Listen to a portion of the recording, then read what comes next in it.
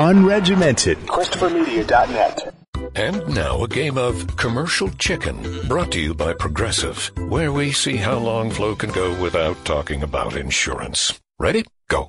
So, have you noticed how everyone's grammar is completely awful now? Like, you know, the texting and the LOLs. Whatever happened to punctuation? I mean, drivers who switch to Progressive could save big. Okay, you win. We can't help but save customers money. Progressive Casualty Insurance Company and Affiliates. There's a new Home Depot now open on Maurice Avenue in Masspeth. And as home improvement projects go, this is a big one. Use the product locator on our app for an in-store map to find what you need fast. And check out our new pickup lockers. They make online shopping a breeze. Of course, one thing's not new, our everyday low prices. The Home Depot, now open near Maurice Avenue and Long Island Expressway in Masspeth. And always open at HomeDepot.com. The Home Depot, how doers get more done. Christopher Media. Let's make some noise. From Asthma Core Studios near Detroit, Michigan, it's Unregimented. Gangsters, what's up, guys? And now, here are your hosts.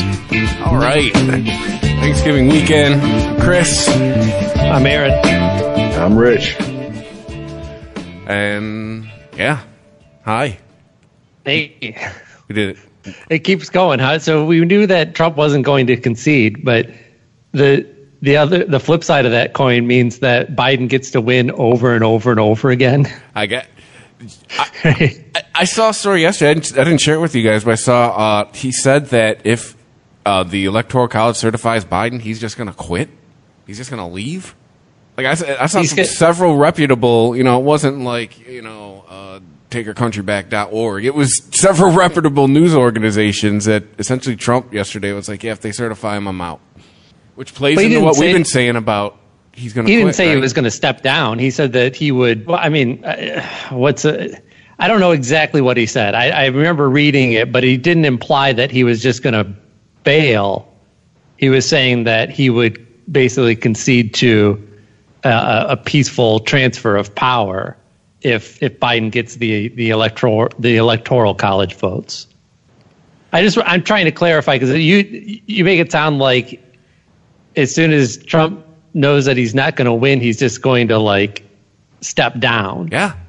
Let me try and find it here just to make sure I'm not insane. Right. So the implication being he's just going to stop. He's going to let Pence take over if they award the electoral votes to Biden. I suppose. I mean, on paper, that's what's supposed to happen, right? Because if he's not there, well, yes, yeah. If Trump does step down, then Biden, then the other gray-haired guy, yeah, the other all these old dudes. This isn't anything really new. No, as far as theories about what was going to happen, because it was the first indication that Trump was actually somewhat connected to reality. Well, if he's trying to avoid any type of federal entanglements, he has to step down, and Pence has to pardon him. That's the Nixon playbook. I think we might be conflating two things. So this was like his first indication of actually going along with a peaceful transfer of power. But in reality, I do think that he's going to take the pardon just because. Why not? Right? Even if a pardon doesn't stop him from being prosecuted at the state level, he can still go, "Oh, I was pardoned, and they still came after me. See how crooked these guys are?" Right? Because it's just like all these court cases. It all adds to the story. It doesn't matter to Trump's team if these are getting thrown out with prejudice, with excoriating decisions from judges saying that these are totally baseless claims.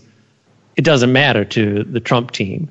It all adds to the story. So now what are you left with? You're left with a number. We had X amount of court cases. And yes, they killed every one of them, but that just means that they're crooked against me.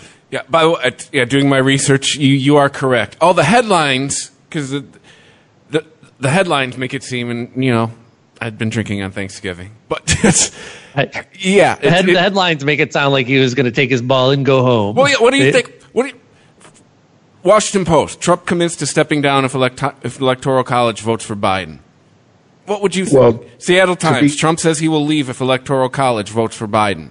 Right. To be fair, I mean, that is his MO. Get involved in the situation, no matter what the situation is. At the minute it's not stroking his ego or putting money in his pocket, he just stands up, walks away from the table, and says, "Good luck with that," and then leaves everyone to fucking sink or swim on their own. I was fooled by the headlines. It is a bit of a twist with the headlines. I mean, they're trying to twist it to be more inflammatory. So basically, Bill Maher's nightmare won't happen now, is what he's saying. I saw the piece of video that they're referring to, and like I said, I don't have the exact quote in front of me, but he was basically saying that it's going to be a normal, peaceful transition. Yeah. But he's not going to concede to that until the Electoral College votes. But I didn't see the headlines turning it into something where he was just going to bail at that point. I don't see the point of doing that. He just needs, a couple days, right? He just needs to step down a couple days early, and Pence gives him the pardon, and that's it. Well, if the state of New York is as hot to trot to get his ass as some people are saying, okay, you're not worrying about a federal charge, but what are you going to do with state charges? He's very worried about the state charges. He just wants to be, while he's being prosecuted by the New York State, he wants to go on television and go, "They pardoned me. I was pardoned, and they're still coming after me." That's just his angle on it. It's not going to protect him in any way, just like the lawsuits aren't going to make him president. It's still our legal system. He's still loaded. My money's on it'll be in court till he fucking dies. If he's serious about rerunning in 2004, he can't, or 2024, excuse me, he can't blow it up on the way out the door. He can't shit all over it like a fucking drunken monkey on acid and start smearing it in fucking people's faces. He has to play the game to an extent on his way out the door if he wants another shot in 4 years. Yeah, and he says he's going to run, and I think that he probably will. I don't think that he's going to run with any intention of winning. It's just, he saw how much press he got. When he got all this free press when he ran the first time, and I think that was his only intention initially. So he's going to run again. I don't think he's going to run again with any passion or think that he's actually going to win. And the problem with all this tearing down the institutions and saying that they're all corrupt, it's just going to make liberals more resolute in their vote, and Republicans are going to be less sure about it. Well, why would I go out and vote again when you told me that the last election was such a sham? And they haven't fixed any of these issues. He's eroding his own base's faith.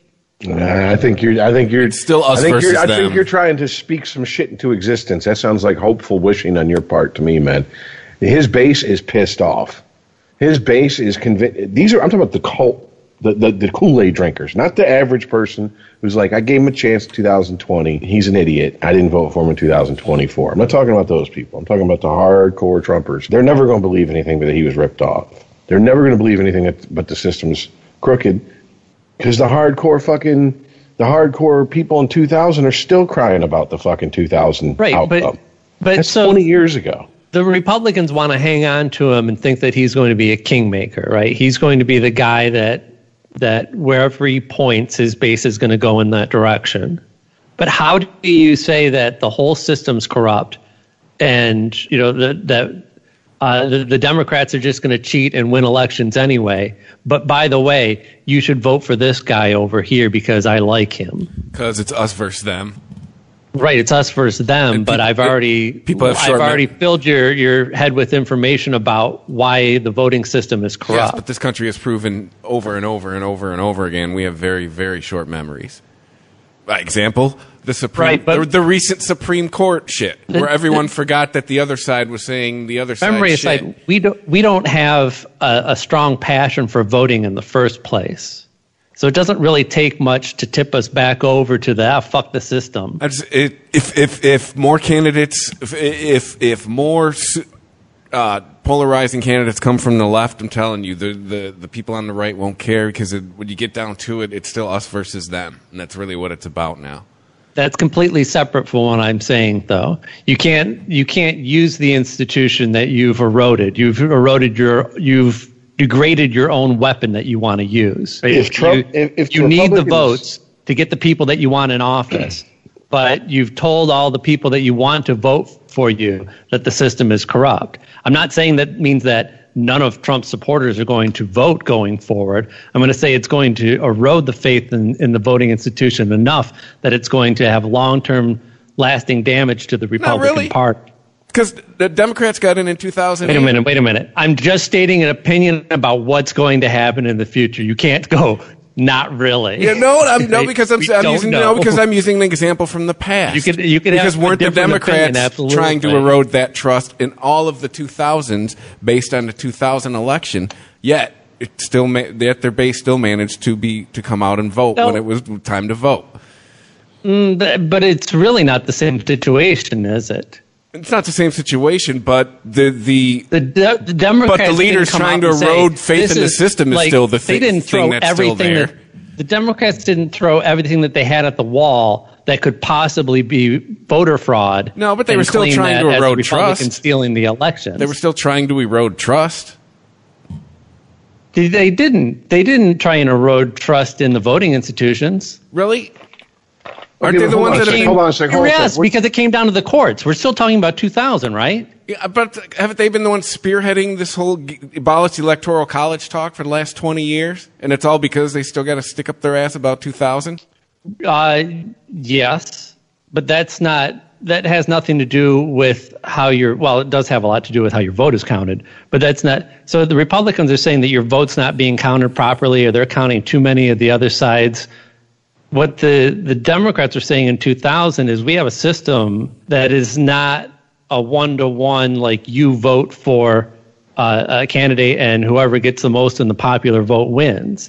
That was their issue. I'm just saying it's all eroding trust. You're saying it's the same thing. It's not eroding trust in the institution. It's saying that here's a part of the institution that we think needs to change. It's not saying that the Democrats were not saying that the Electoral College was corrupt. They were just saying it's outdated. That's really a quite different message. Except for this year. They weren't. This year works fine. No.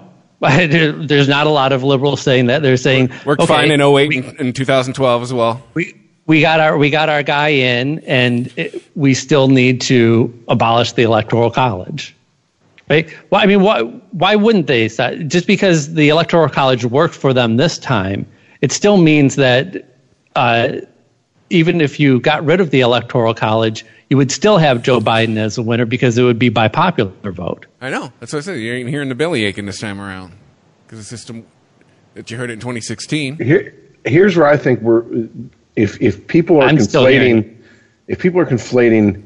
Trump's base with Republicans, then there's a problem here. One, they didn't learn anything from the Democrats the Democrats in name only who supported Bernie in 2016. And yeah, even though he bent the knee and said, yeah, okay, I support Hillary Clinton. Why not? A lot of his voters just fucking said, fuck it, I'm not voting. I'm not voting for that bitch. Those are the type of people Trump has in his corner. His cult members, his true believers, are not Republicans. They're only loyal to him. So Republicans are thinking that they're going to somehow get him to give his blessing to his followers to vote Republican. They're out of their fucking mind. He's already painting people in the news and in the media who've been in his corner and carried more water for him than God knows who as traitors to him.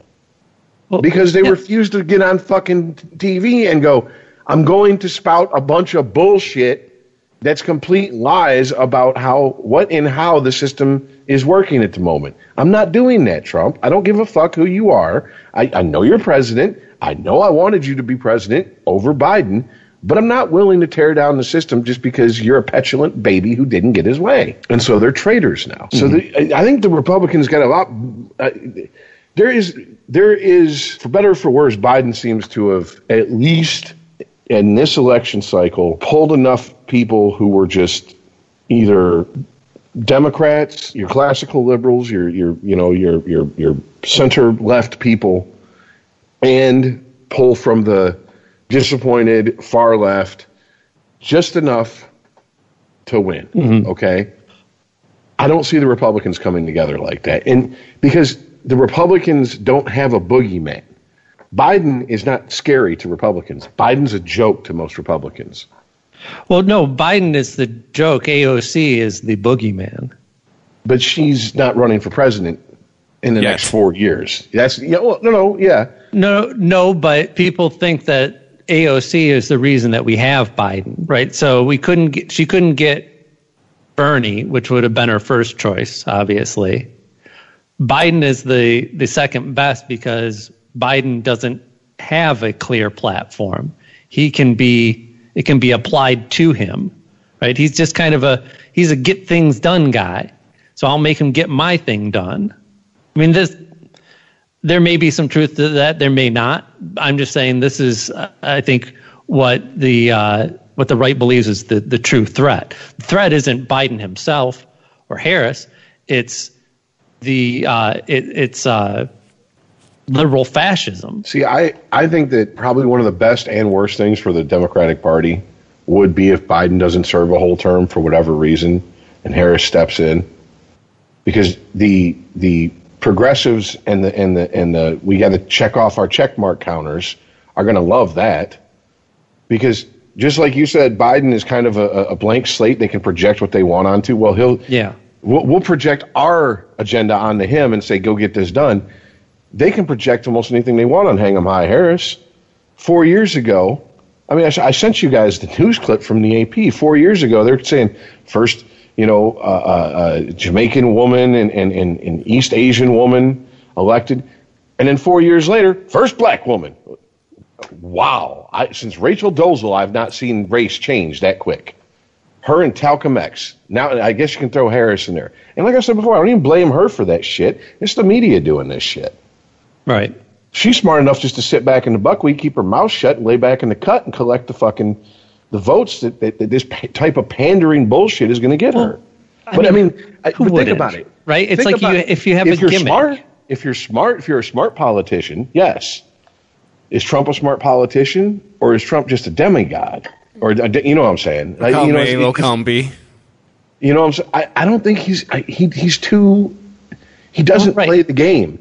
If he couldn't dictate the rules of the game to the Republican Party, and they didn't let him do that 4 or 5 years ago, I don't think we'd be sitting here talking about him as being president for the last 4 years. But they were so desperate and thirsty for a win. They sold their souls to this man, and now their party is pretty much fucking fractured. Well, I mean, so this is the point that I was trying to make earlier. So these people who we identify as diehard MAGA Trump supporters, right?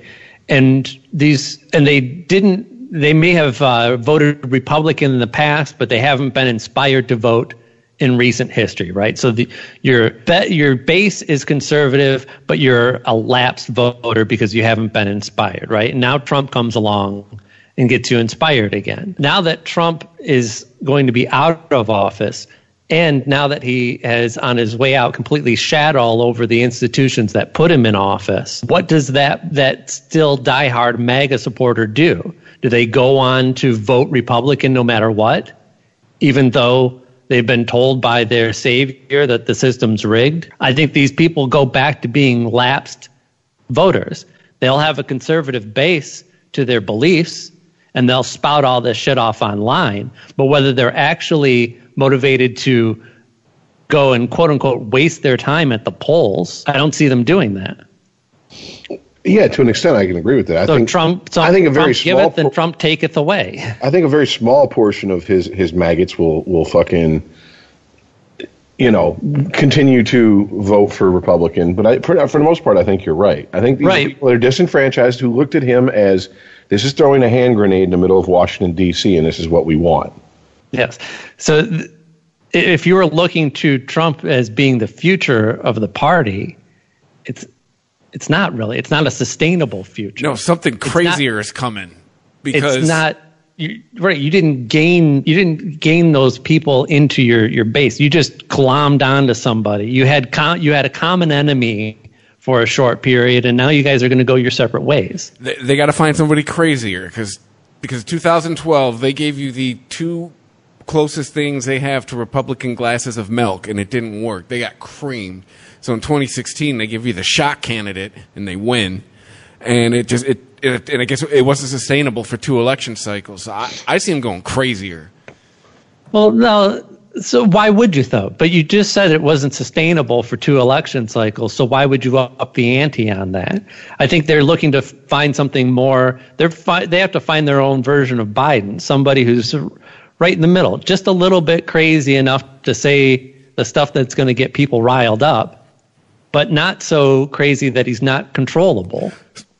And you just said you just said Junior. I'm telling you, like the conversation we had in the chat, he's daddy but not scary. He's Donnie Light. He's the problem. He's the Trump that won't scare away all the white women. He doesn't bring the cult of personality. He doesn't bring the fucking bombast and the bullshit that Trump brings. And that's what so many people love him for. He's a little bit smarter than his dad. A little bit smarter enough so that he knows that it's actually bullshit, right? I think Donald Trump himself is able to put himself into a mindset where he's fooled by his own bullshit, and that's how he's able to lie with such impunity. Think Junior knows he's a carnival barker?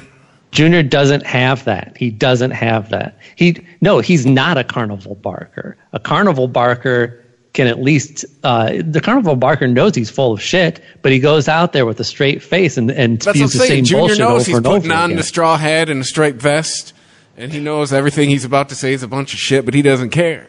He knows that his dad's the carnival barker, and he'll never be that carnival barker. He'll always be the kid with the chalk out hitting the marks in the crowd. Yeah. Excuse me, I was muted there. I hope I'm right about this. I hope that Trump is like a one-time flare-up that gets this bad in either of the parties. Yeah. Describe him like herpes. Yeah, you know what I'm saying? Like take your anti-herpes medication and call it a fucking day. Hope you don't, But gee, if we suffer another breakout, hopefully it's well down the road. You know what I'm saying? Not another 4 years. Yeah. But I do think Trump is the perfect storm of bullshit made Trump. Because the right had been looking for something since 2008, and they tried it with the Tea Party and the Teabaggers. Didn't work. Fell apart. Trump threw his hat in the fucking ring. Well, I mean, Jesus, Benghazi, Birthergate, et cetera, et cetera. I mean, they jumped on every fucking little thing they could because they were losing their minds over, I can't believe we lost to Obama. I mean, remember the vitriol that was put? All he is a community organizer. He's hardly has any experience. Blah, blah, blah, blah, blah. Then what did they do? They went and got someone with no experience and elected a president. So, yeah, there you go.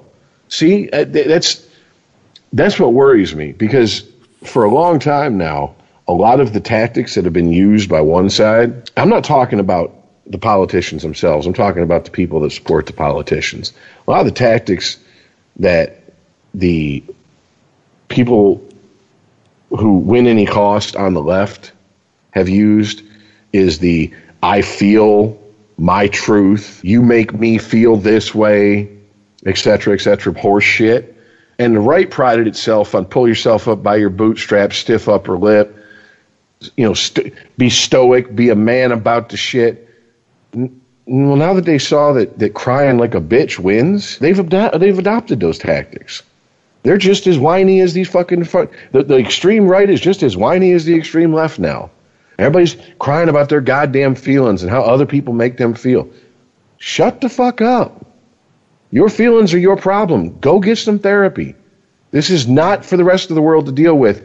Your fucking neurosis is not our problem. Go work that out with a psychotherapist somewhere and leave us the fuck alone. Problem is, it's not going to happen, and these people are now looking for something even more extreme. Because Biden, to me, until proven otherwise, I truly believe is just a brief respite back to the center as a reset. We'll get back to politics as bullshit usual here in America momentarily. Probably. I hate to see what the midterm election is going to look like in 2020. What kind of shit show we're going to have to live through that shit. So you pick your poison, because now both parties, Biden is not the Democratic Party's final form. That's not who they're going to ride off into the sunset and ride or die with. All right. He got his foot in the door, et cetera, great, wonderful.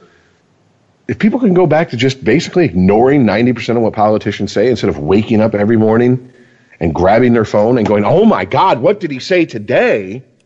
Because who the fuck was doing that when Obama was in office besides people who were obsessed with taking him down? Let's be honest here. Did we talk about fucking the goddamn president every fucking goddamn week for 4 years when Obama was in there? No.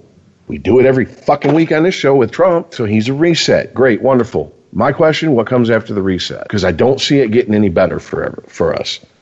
You say Don Jr., really? That's some Papa Doc, Baby Doc shit. We're just gonna pass the presidency around like a party joint between Clintons, Bushes, and Trumps now. I didn't even want Clinton and Bush in the circle, let alone Trump. Right. Fuck out of here. There's still plenty of Obamas out there. Yeah, this is an extension of the Obama machine. A lot of his appointments are people that were already in the Obama administration. Yep. Well, I think if I'll get to say the name Janet Yellen again.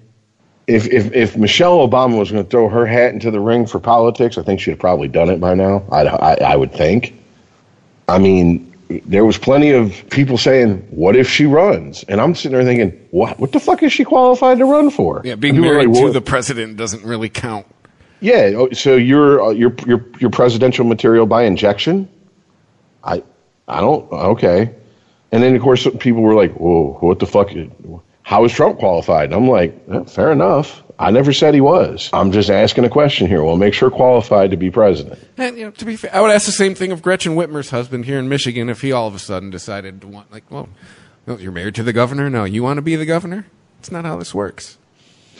Yeah, I always thought that was weird, like when Congress people die and their wives step in. I'm just like... Still going at Debbie Dingell. John died, and I'm thinking, now she's got it.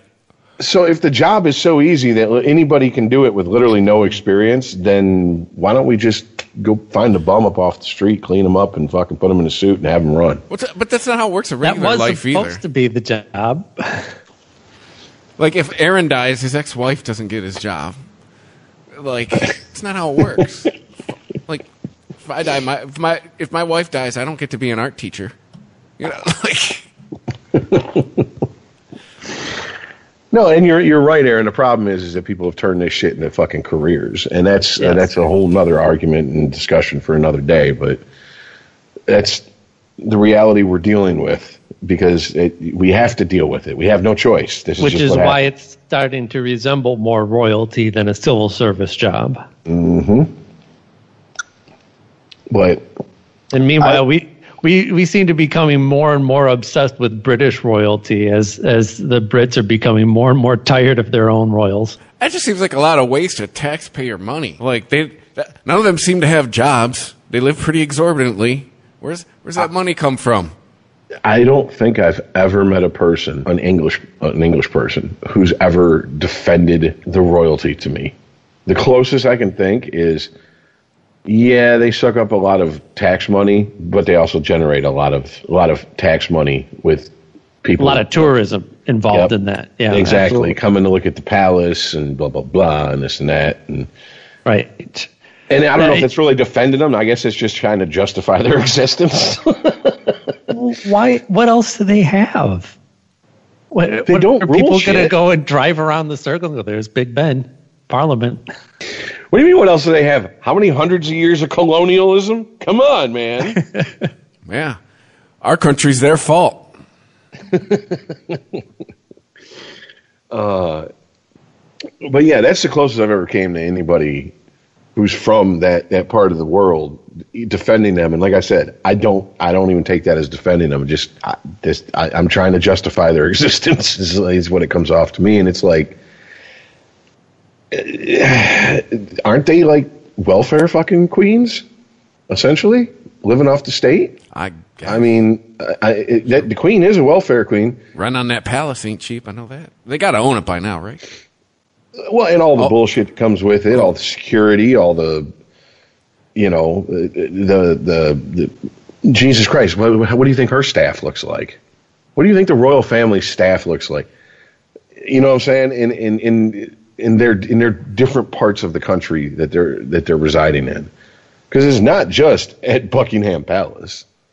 There's royalty all over fucking Europe. Right. Yeah, they're not exactly sharing resources. They're footing the bill spread all over. Markle and William to live here. I'm sure they're paying the rent on that place they're staying here.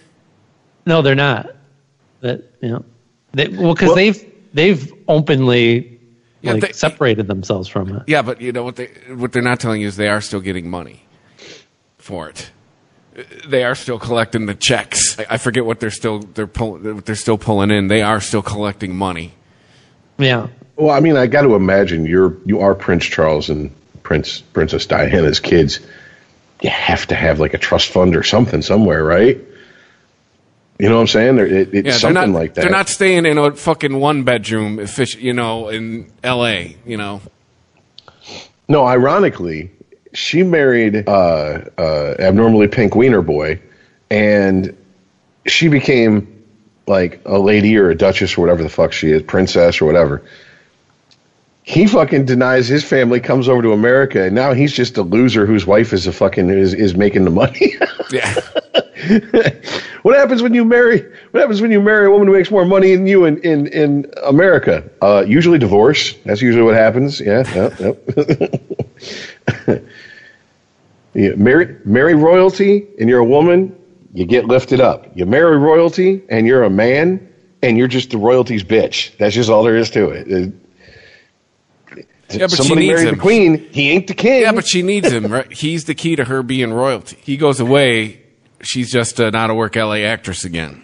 I'm going to be brutally honest with you. I've never seen her in anything that I can remember, but she's pretty enough to where it's like I'm not going to cry for her about her life before she married, ginger boy there. I'm just not. You're too pretty. I don't. Boo-hoo. My tears are probably better saved for other people who, I don't know, children dying of cancer or something. Right. It doesn't matter where she's getting money or what her ties to the royal family might be at this point. She's got that connection. Yeah. She's gorgeous. She's got Duchess on her resume. If she's got just an ounce of talent, then she can spin that into a long and fruitful career. They already got a deal with Netflix to be producers. Yeah. Well, also remember, somewhere, Fergie is living high on the hog, and no one's thought about that bitch in 20 years at least. You know what I'm saying? I mean, it's a big deal that they stepped away from the royal family, blah, blah, blah, blah, blah. Well, let's see the tune that's being sung in 10, 15 years. Fergie resurfaced for a minute with all the Epstein stuff because of Prince Andrew. That was her husband. Nah. Yeah, but even then, she wasn't all over. Her weight, blah blah blah. Remember back in the 80s and 90s. Yeah. She's still royalty. She's still it's something with I don't know, Duchess, lady of some bullshit. She married somewhere. into generational wealth. Yes. Yeah. What was as LeBron James said? I'm rich, meaning I'm set for life, and unless I make a lot of bad decisions, my kids are set for life. The Ford family's wealthy. Yeah. You know what I'm saying? Like their great grandkids who haven't even been born yet are taken care of still. That type of it. You can't fuck with that wealth. Well, that's You have generations of people gnawing away at that stack of cash and have barely made a dent in it. Exactly. But if you compare them, though, too, that family invented something that changed society around the world. LeBron James plays a game. Yeah, but there are ways. Fascism? There are ways to move up because, I mean, Michael Jordan is, even with his gambling habit, is worth quite a fucking bit, man. And LeBron seems to be following in the trail that a guy like Michael Jordan blazed. Yeah, LeBron got a $2 billion shoe contract at 18. LeBron's going to be fine. That's what I'm saying, yeah. That was 18. Someone handed him $1 billion. That was 15 fucking years ago. So yeah, like that's he's made more money since then. That was his first billion. Unregimented. ChristopherMedia.net. If you're looking for COVID-19 testing, look into Quest, the lab that's processed over 25 million tests and counting. You can get the same test hospitals use without a doctor visit. Simply order online, select from drive-through or at-home options, and get results sent securely to your phone or computer. It's experience and accuracy you can trust from Quest, the largest medical testing lab in the country. So order today at questcovid19.com. That's questcovid19.com. At Jewelers Mutual, we're a little obsessed with jewelry. Obsessed like auctioneers with talking fast. 50, we're gonna fit sold. Pop stars with auto-tune. Yeah. And dentists with asking questions. So, how did he propose? After they've put their hands in your mouth. Great. Yes, we've made jewelry our obsession for over 100 years. We love it so much we named our kids Ruby, Amber, and Opal. Venti soy latte for Opal? At Jewelers Mutual, we insure jewelry and only jewelry, which is why people who are also obsessed with jewelry trust us with theirs. And now a game of Commercial Chicken, brought to you by Progressive, where we see how long Flo can go without talking about insurance. Ready? Go. So the weather is just all over the place lately, right? One day it's hot, and the next day it's windy for a while. It's like, make up your mind already. Drivers who switch to Progressive could save big. Okay, you win. We can't help but save customers money. Progressive Casualty Insurance Company and Affiliates. There's a new Home Depot now open on Maurice Avenue in Maspeth. And as home improvement projects go, this is a big one. Use the product locator on our app for an in-store map to find what you need fast. And check out our new pickup lockers. They make online shopping a breeze. Of course, one thing's not new, our everyday low prices. The Home Depot, now open near Maurice Avenue and Long Island Expressway in Maspeth. And always open at HomeDepot.com. The Home Depot, how doers get more done. ChristopherMedia.net. Unregimented.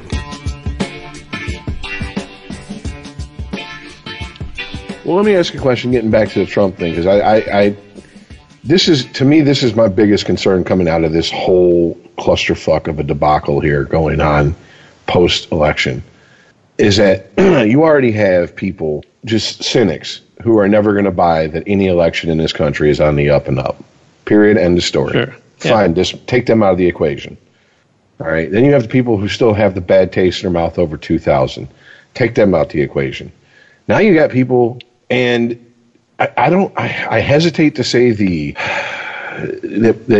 all of them are the true believers and Kool-Aid drinkers for Trump, but I am shocked at the amount of people who I never would have thought would die on that hill of this election was stolen from him, that are still beating that drum and are still refusing to let it go. And the only thing I can say to them if they're talking to me in person is what I said when Chris and I talked about this last week on the show when you weren't here, which is, unless you're going to present evidence in a court of law that's going to stand up to muster in a court of law, shut the fuck up. I don't want to hear about it anymore. I'm over it. Where's your proof? Yeah, okay. You've had over, 3 weeks to get this shit done? It still technically isn't done till when do they officially?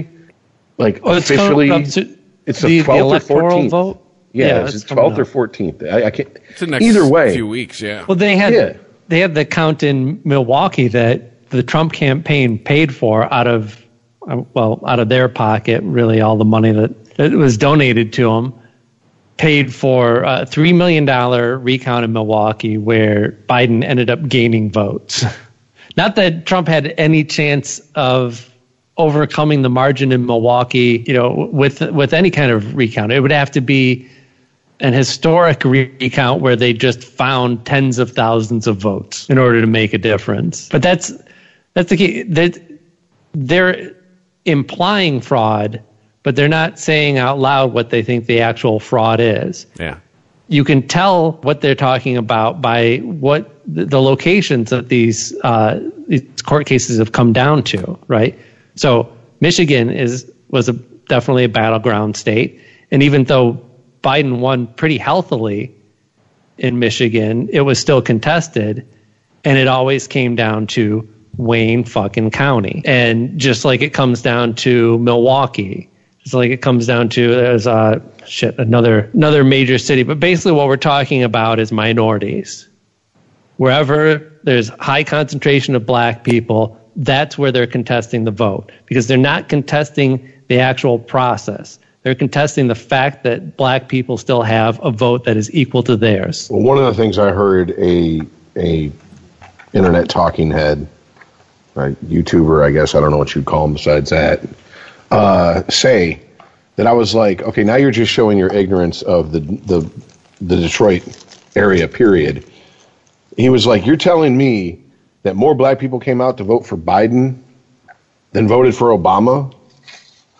And I'm thinking, okay, I got a couple responses to that. One, this isn't the Detroit of 1980. A predominantly black city, Detroit, has elected a white man mayor for the first time in our lives.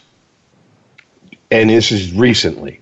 This isn't fucking like when we were 1.5 or something like that. This is something that I never thought I'd ever see again. I never thought that would happen. And he's got reelected. Yeah. He's been elected twice. So your narrative starts to fall apart that you're trying to push. Second of all, fear and hatred inspires people to action a lot more than hope does. Because hope you can get fat on, you can sit on your ass and get fat on it, and as long as you got that hope, hey, everything's going to be better. But this whole election was basically, it's Trump supporters and white men versus everybody else. And these white men are all racist, and these Trump supporters are all racist, and they want to kill you. But yes, exactly. If we're talking about the black population in America, it became cops versus blacks, and Trump went with the cops. All right. And so of course you're going to have more black people coming out. Now,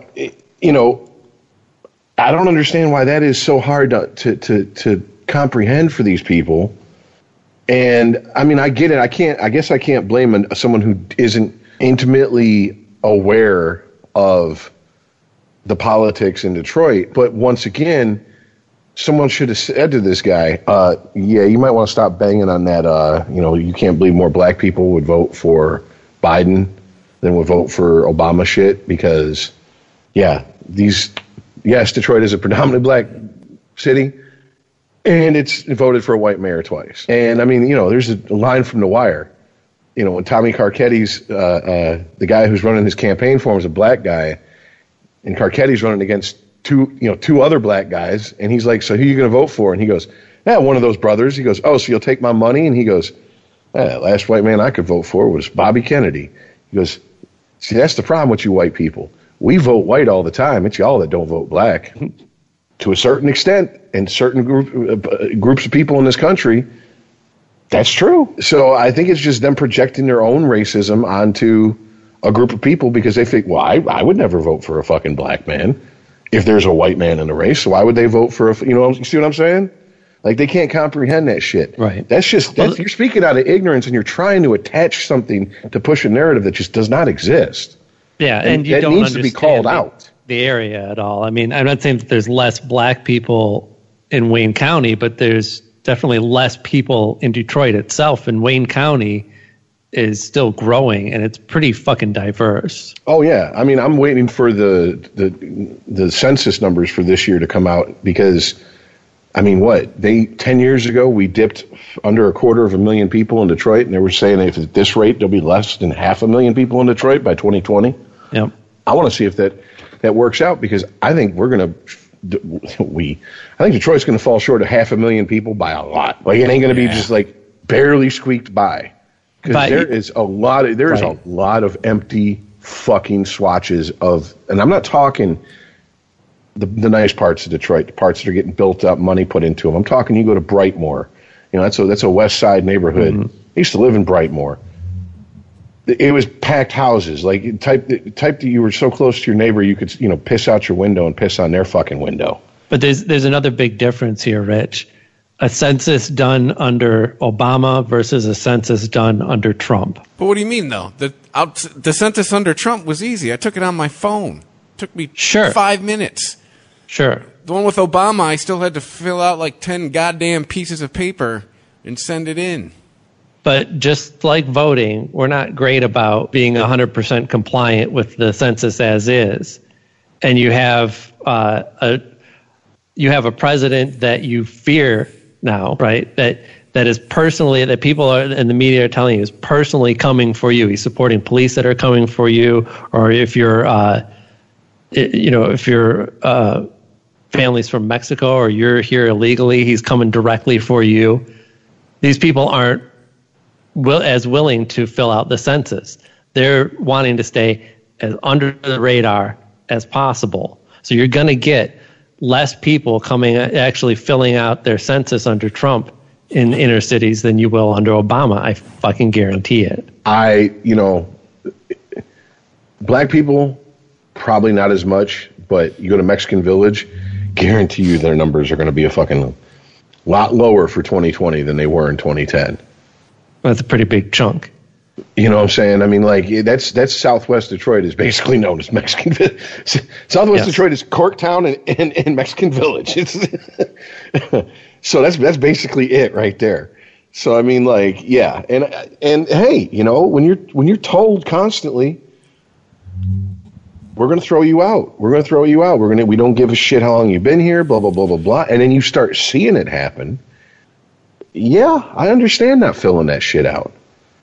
And then you have, but I mean, in 2010, you had, the usual doom criers of, oh, no, this is government keeping tabs on you. This is how they get you. This is how they do. Do you really want that? And it's like the areas that need the most people to fill out the shit so they can get some funding are the ones that are going to be most likely to buy into that bullshit and not fill it out. Exactly. And if you've watched Tom Hanks's appearance on Saturday Night Live's version of Black Jeopardy, you know that it ain't just black people that buy into that bullshit. Yeah. I don't trust that iPhone. That's how they get you. Yeah. Yeah, you should be wanting everybody to be counted. You need not only you and your family to be counted, but all those people that live in that inner city that you hate and never go to. You need them to be counted too, because their tax money is help keeping you afloat. That city that you don't like still generates a shit ton of money. And not only that, but if the city starts getting less and less money, how long until these people you don't like, you're waking up to next door to every day of your life because they're getting the fuck out of the city and going where the funding is. Okay? So, I mean, would you rather bitch about them because they're on the other side of Telegraph or 8 Mile, or do you want to bitch about them because they're right next door to you? Like, use their racism to get them to fill the shit out. Like, let's use racism for something good for a change, if at all possible. But I mean, they should incentivize it in some way. I mean, I do it because I understand the importance of it, and I want to do my duty. But I mean, just something. I thought there was a legal I don't need anything, but if you just made like a fucking coupon or like a free Starbucks or some shit, you'd get a lot more responses. Or if you made it like a jury summons and there's a bench warrant out, if you didn't fill it out, I bet you'd see a lot of them filled out. Hey, I'm still for what is it? Australia that does. You have to vote. You have to register a vote, or else you're not in compliance with the law. Dude, we can't even get people to be on the same page with needing an ID to vote. You think that would go down here? That would no fucking way. But hey, I'm just saying. I want to confirm who you are. We can't get on the same page with that. Yeah. Vote or it's a bench warrant out. Oh God, no. That would never happen here. Well, I don't know. Are we all pretty much thinking that if Trump doesn't last until inaugurations because he is going to step down like we were talking about, hoping to get some sort of pardon on the federal level? But I mean, how does that affect him in 2024? I mean, I know he's got one more term that he could serve. I mean, gives him a little bit of sympathy to his base. That's what I was saying. Like, is he going to get out there and play Christ on the cross about this shit? Leading up to his announcement that he was actually going to run, and then I guess leading up to him getting the actual Republican nomination, when everybody realized, oh, this is not a joke. There was decades of Trump nosing in on politics here and there and indicating that he was going to run as a Democrat, as a Republican, as an independent. He'd say he was going to run just to spoil shit. And he got a lot of press out of all that shit. And this was, again, I think that this latest attempt was just another run at that. It was like, oh, look at how much more press I can get the further through this process I go. And then eventually he's the dog who actually catches the car. So he can go back to that. He can go back to that gray area of like, I should run, I should get involved, and it probably along with, setting up a whole network of his whole family spouting off all this bullshit. They'll find ways to make money off of it alongside of him going, maybe I'll run, and then, something will go wrong. The last thing, he'll back out. The Republicans, I'm not with the Republicans on this or that issue. It isn't the right time, or I'm going to bide my time and wait and start my own party or something like that. Or he runs in 2024 as the ultimate third-party candidate, one who finally draws more than 3% of the vote. Or didn't Perot get like 10% or something like that? But one third-party candidate who would finally fuck the shit up. Well, what are the laws about running for an office while you're being prosecuted for crimes? Because I'm thinking that he's going to be still tied up in courts over his tax issues out of New York. I don't know. Maybe that helps him. Who knows? It's another thing to put on the martyr plate.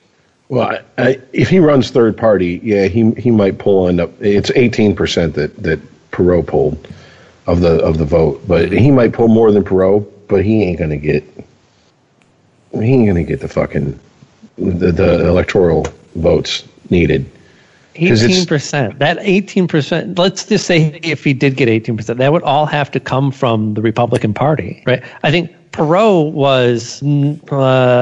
I was going to say not crazy, but I guess comparatively, and it had a libertarian appeal, so he was actually polling from both sides. He didn't have to take that 18% from the Republican Party. I think Trump does. No, the way that America's divided right now, this time. anything that he gets to his third party that we're theorizing here would all have to come from that 50% of the voting populace that are Republican. Well, I think he peeled off a few eyes. I think Biden peeled off a few of the independents to win, and depending on how he does, we don't live in a universe where Trump couldn't pull him back. There's always going to be that thin margin of independence in between. Biden also did something that I don't think many people in his party or in Trump's party thought he was going to do, which is, now whether you want to lay this at his feet and say it's because of Biden or because, white males, working class white males, blue collar white males were frustrated with Trump because Trump was saying, it's going to be the best. We're going to have all the jobs back in America. And you can say that all you want, but they're not here. Okay. You haven't, I don't want to hear about 100,000 jobs you created somewhere in butt-fuck Montana. That doesn't do any fucking good for the rest of us. The Rust Belt is still the Rust Belt, okay? Like, I know a lot of people who voted for Trump and completely disregard disregarded all the bullshit that came, all the bullshit luggage, the dumb shit he says, because, well, he's a businessman, and maybe a businessman can bring business back to this country. And he didn't do it. It's just like the healthcare plan. What is Trump's healthcare plan? I'll wait. Yeah. That's what I fucking thought. Okay? There's nothing there. It's all sizzle, no steak. And whether now, I don't think Biden pulled a lot of fucking working class white men over to his side, like but I think people were just like, I'm not voting for Trump again. Not happening. I mean, you have also, if Trump just pulls 5% from the Republican voting base, that's a disaster for Republicans. See, that's what I'm saying. It wouldn't even take that much. At that point, Trump is more playing the spoiler, and maybe I'm just way too cynical. At that point, I imagine some major heavy-hitting motherfuckers in the Republican Party call Trump and say, we're having a meeting. This is not optional. And they sit him down and explain to him, here's a blank check, how much to go away, because you can't do this. You can't fucking use our party to instill yourself as the grand leader, get voted out, and now fuck us up for generations to come, or for the next X amount of fucking, not generations, for elections to come, for the next X amount of election cycles, because you're red ass because you didn't get fucking reelected. Mm-hmm. So either you bow out or we bow you out. And this is as good as an officer as it gets. That is the predominant theory. You know, I mean, I'm sure apparently, if we believe some reports, there have been people that have tried to go to him, like they went to Nixon and said, hey, look, you've lost support. You know, you're doing nothing but hurting your own party at this point. Nixon had, I think, pride in himself and in his party enough to understand what that means. That means absolutely nothing to Trump because he's just self-serving. So the whole reason for all this kerfuffle over whether or not he's going to transition smoothly and regardless of what's in his power to do, he's just going to throw a big fit, and he's going to use that as leverage to say, hey, you could make this all go away, right? Give me a deal. Nobody can touch, not just a pardon, but some sort of deal that keeps New York State from coming after me as well. Keep my ass out of jail. I will go quietly. Yeah, that was my next step. And I've heard this a lot, but I don't fully believe it because I don't know what that looks like. Nobody's been able to fully explain to me. I understand what this means because I've watched enough TV shows. I know when the FBI says they want to cut a deal with you, what they have certain powers, right? What power do we have over the prosecutors, the attorney general in New York? What power does anybody have over him to say, hey, you can't touch this one person? Could the federal government take over the investigation and then go, we're good? Is that possible? Is that allowable? I don't think so. I think if you're like local investigations, that seems to be the case. The feds can absolutely sue. But I don't know. I will say that after I should have paid more attention to billions because I'm sure they went over. Right. I will say that after 9/11, the feds have more so wanted to concentrate on terrorism and political corruption, whereas in the 80s, 90s, it was a lot more, drug trafficking, et cetera, whatever, Right. And but you also don't have to take down the institution of the Attorney General's office of New York, right? You just have to influence the key players. So there might be somebody over there that is looking for a cabinet position. They go, hey, look, Biden said that you could be in his cabinet as long as you don't touch Trump after he's out of office. That might be the deal. There you go. Good old wheeling and dealing. Well, I mean, if there's a deal made with Trump and it's, look, you go quietly, you don't rock the boat, and you don't come back to rock the boat in X amount of years, and neither does your progeny, then You're a fool if you think Trump's going to fucking adhere to that. Yeah. No, I think the deal would just be don't rock the boat for the next 2 months, and then we'll have no say over what you do. But you at least won't have any official power anymore. Yeah, I don't play think a lot of golf. I just his ego has been fed and his narcissism has been validated in a way that I don't think he even ever thought was possible. The power tripping and the high he has to get off of fucking being president has to be better than anything he's ever fucking done before. At least outside of a bedroom, I guess. I don't know, because apparently he does like to be pissed on, but I guess at least he's not R. Kelly and 14-year-old girls. Just walking in on him half naked during his fucking, what do you call it, beauty pageants and shit. Like, that's so much better. But anyways, I don't know. He's a wild card. I think the Republican Party, you sold your souls. You sold your souls for a win 4 years ago. And you want my sympathy? It's in the dictionary between shit and syphilis. That's all the sympathy you're getting from me. You went into it with your eyes open, just like Democratic parties flirting with selling their souls to this so-called progressive wing that's not at all Democrats. They don't give a fuck about the party. They're just using you to get their foot in the door and then blow up everything. And if you let them do it, then,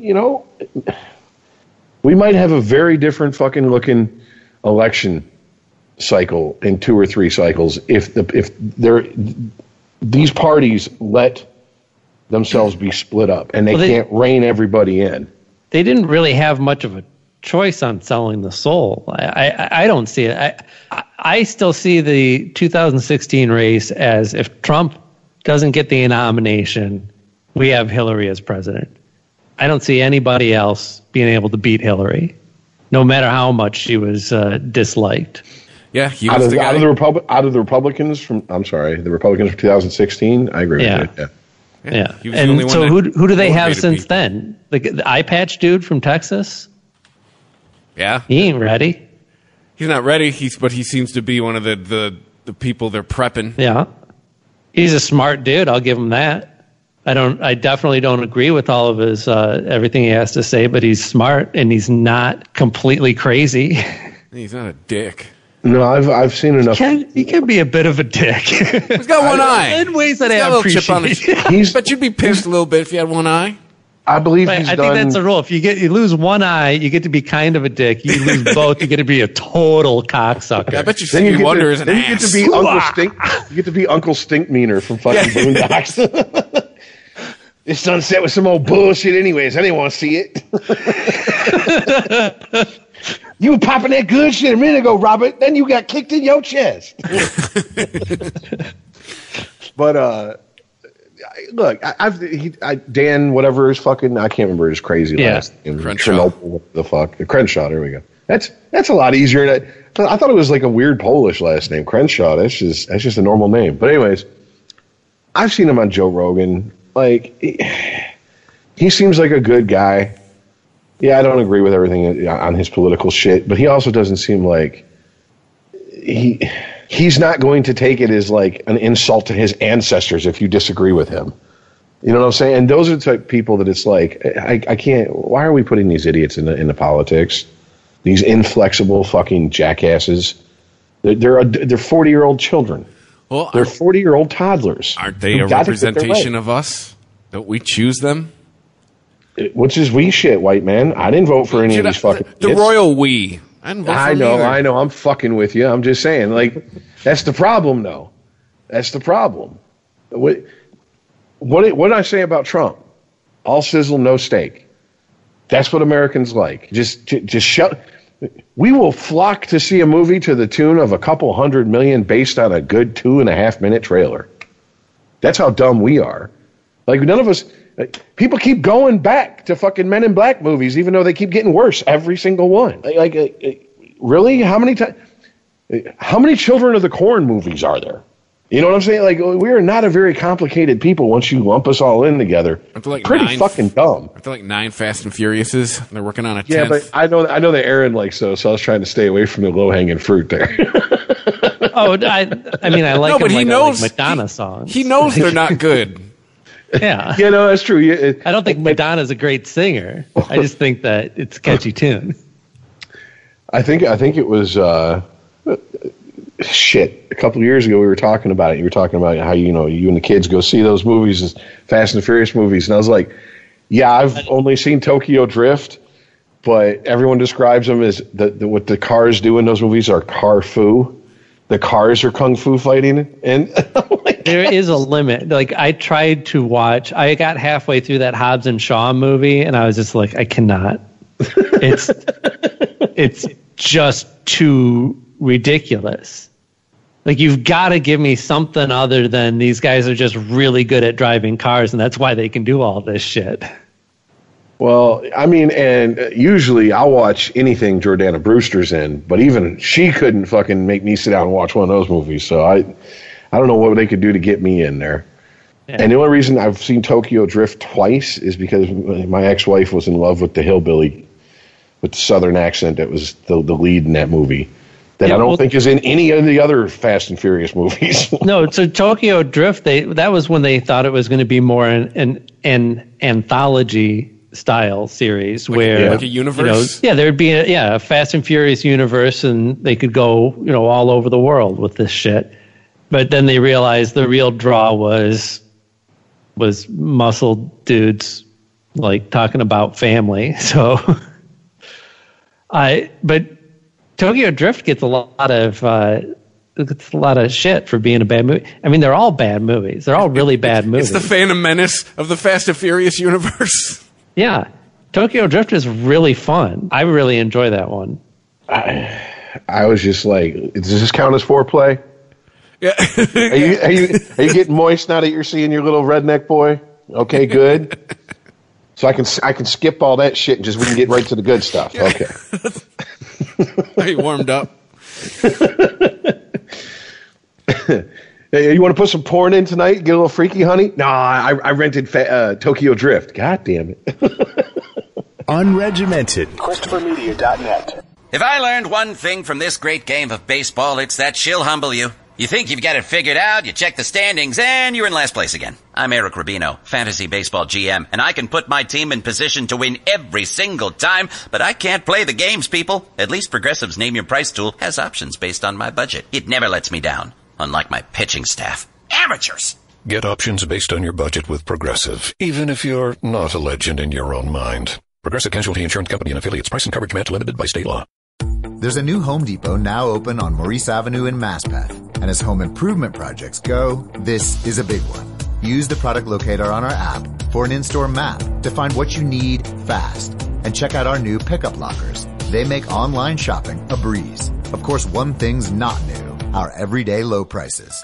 The Home Depot, now open near Maurice Avenue and Long Island Expressway in Maspeth. And always open at HomeDepot.com. The Home Depot, how doers get more done. You heard that safe drivers get rewarded with Snapshot from Progressive, so you went online to check it out. But then you saw an ad for a vintage baseball cap, and now you find yourself checking the stats of that team's second baseman in '97, wondering why his stolen base total dropped after his rookie season. Wonder how much his rookie card is worth. Yes, they said it was easy to save money with Snapshot from Progressive, but they forgot about the rest of the internet. Progressive Casualty Insurance Company and Affiliates. Snapshot not available in California, North Carolina, or from all agents. There's a new Home Depot now open on Maurice Avenue in Maspeth. And as home improvement projects go, this is a big one. Use the product locator on our app for an in-store map to find what you need fast. And check out our new pickup lockers. They make online shopping a breeze. Of course, one thing's not new, our everyday low prices. The Home Depot, now open near Maurice Avenue and Long Island Expressway in Maspeth. And always open at HomeDepot.com. The Home Depot, how doers get more done. ChristopherMedia.net. Unregimented.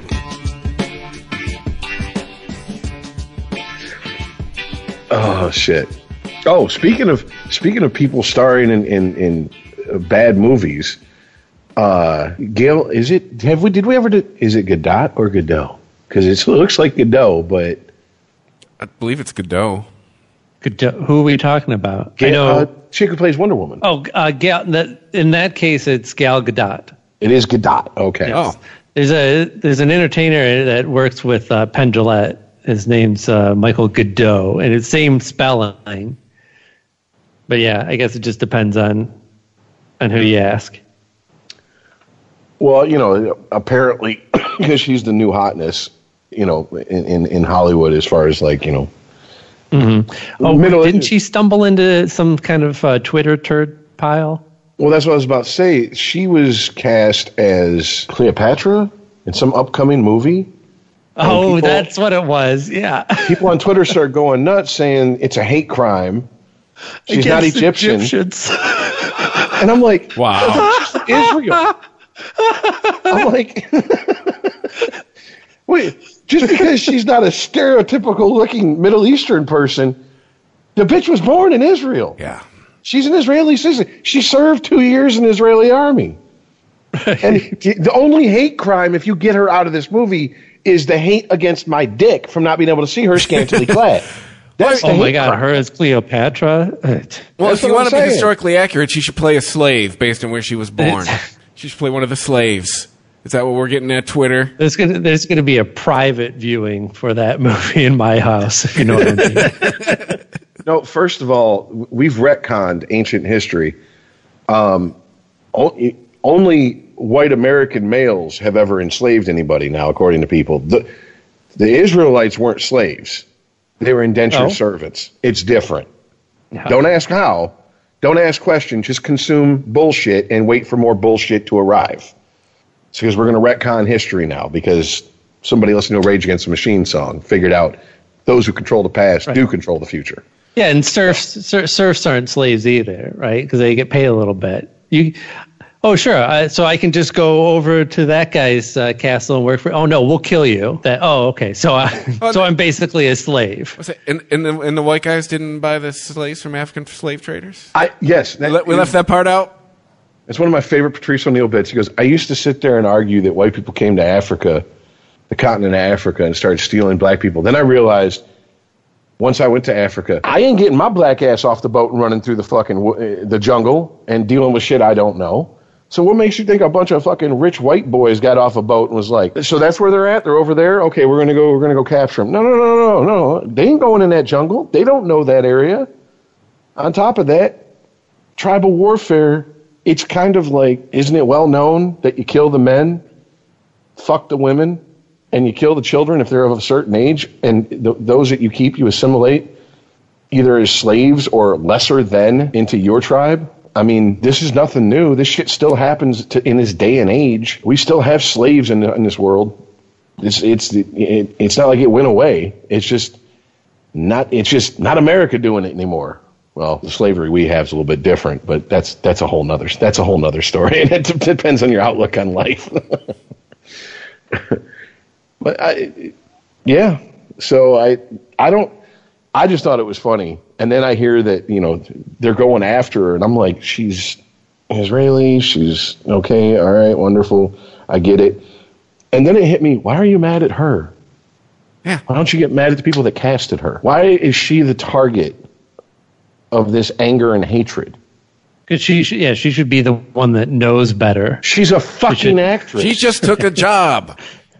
Yes. I mean, that's, hi, I'm here for a job. What are you looking for? To act. We have a role for you. Thank you. You're going to get mad at the person for working at Burger King because it's the only job they could fucking get her?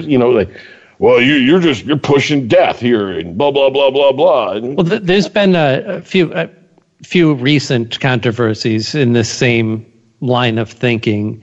One of the more recent ones was Sia, the singer, who I guess is producing a film that, I hope I'm getting this right. I think she's casting somebody as autistic. The character in the story is autistic, and she cast somebody who wasn't autistic for that role. Yeah, and didn't Bryan Cranston get some shit a few years ago for playing disabled, and he wasn't disabled? Do you know why on that show in the 80s, Life Goes On, the guy who played Corky in that show, who actually has Down syndrome, why he was a pretty in-demand actor anytime they needed someone to play with someone with Down syndrome? One, he had it, but he's very high functioning. And two, he's probably one of the handful of actors who have Down syndrome who could still do the job. You take a nonverbal autistic person, yeah, you're going to get an authentic performance, but it ain't going to be a performance. And have you ever tried to fucking give directions to someone who's nonverbally autistic? Good luck. Well, right. And at what point does it tip over into exploiting the person? There is that. How do you not tip over into Gummo territory? Oh, Gummo. Oh, my God. You don't take bacon to a fucking bathtub you're eating spaghetti in. Or to a wall of a bathtub you're eating spaghetti in. That's how you don't get into Gummo territory. And Jesus Christ, if your kids are killing cats, just kill your kids. You're raising serial killers, okay? Trust me. No one's going to miss them. Don't kill your kids. Have someone else. No. It's a PSA. That whole movie was just like the nightmare of middle America. I was like, God. This is there was a petition that launched online. I just found this. And the person who initiated this petition says on the page, as an autistic individual, I am asking that this film is canceled. Okay, I guess doesn't even have the option of recasting it. Just have to, nope, you had a bad idea. You can't make your art. She goes on to say, it is extremely offensive to myself and other autistic individuals. Then don't go see it. How about that? Well, right. What happened to that one? Not knowing anything about how this individual is represented in this piece because it's not been made. Sia has shown no remorse for her inaccurate and hurtful betrayal of the community. She's made no portrayal. She hasn't made the piece yet. This is like a convergence of two things that really bug me. Reacting to something that you haven't seen yet, reacting to a piece of art that you don't even know what it is yet, and also the reporting on movies and production of movie and TV has become such that we're getting either excited or upset about things that are still like in concept phase that may never see the light of day. What are you mad at? It doesn't even exist yet. Yes. I'm mad that something might exist that I will disagree with. Well, did I miss something?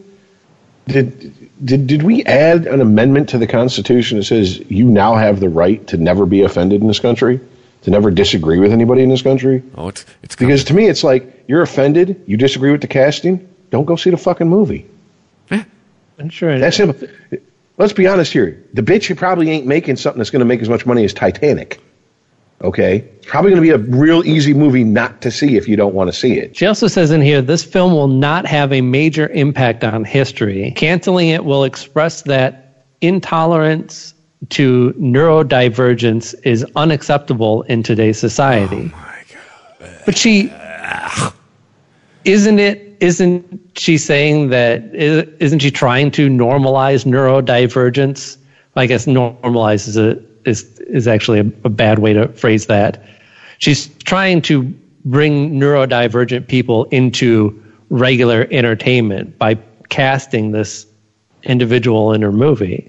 This character, I should say. She's trying to make it okay to talk about it. Right. Dumb shit. Sia and her associates have additional avenues for funds. They will survive even if no money is made from this film. Oh, fuck them. They're rich enough anyway, so they shouldn't even get to make their art because there's a chance that it might offend me or others. God, I don't miss being a musician. That's fucking fascist. If that's the attitude that's out there now in the artistic community, I do not miss being a part of it. Well, look, this is one crazy person with a dumb opinion, although is the movie getting made? Yes. The movie is not. You don't cancel a movie with a petition. So they are still making the movie? It's not actionable. illustrate that it's an unpopular enough idea that your financial backers might have other thoughts, but I don't know. I'm imagining Sia is hopefully she's independently wealthy enough that she's financing this on her own and can make whatever fucking crazy movie she wants to. And you can then judge her on that art that she makes, not that the art that she said that she was possibly going to make. Out of these 3 petitions, list from most signatures to least signatures. Remake season 8 of Game of Thrones. Redo the Disney sequels. How's that going? Boycott Sia's movie that we don't even know the name of. Which one do you? Because I know who's in number 3, and it's by a long shot. Okay, like most people don't even know who the fuck Sia is unless you are into that type of music or you follow the music industry. And yeah, she's got a lot of money because she's done a lot of writing and producing. That's where the money's at these days. Oh yeah, she's got the money to do it.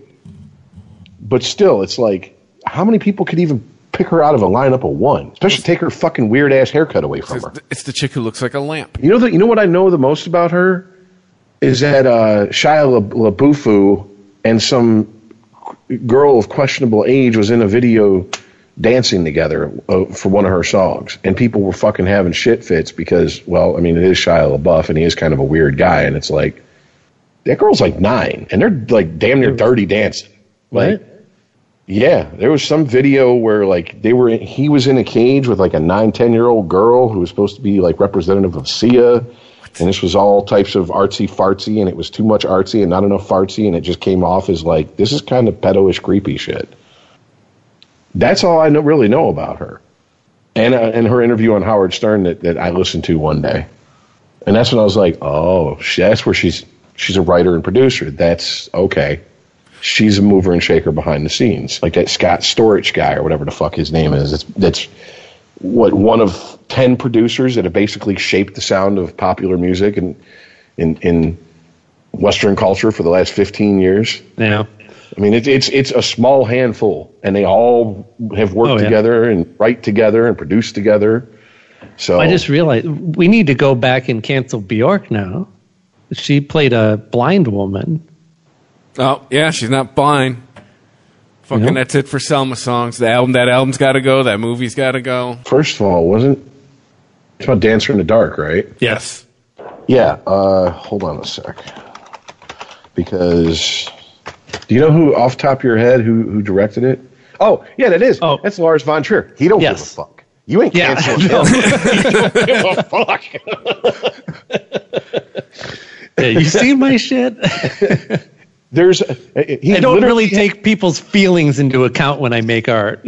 There's literally a movie called Antichrist where Charlotte Gainsborough takes a brick to Willem Dafoe's dick, beats his dick, and then masturbates him till he comes blood.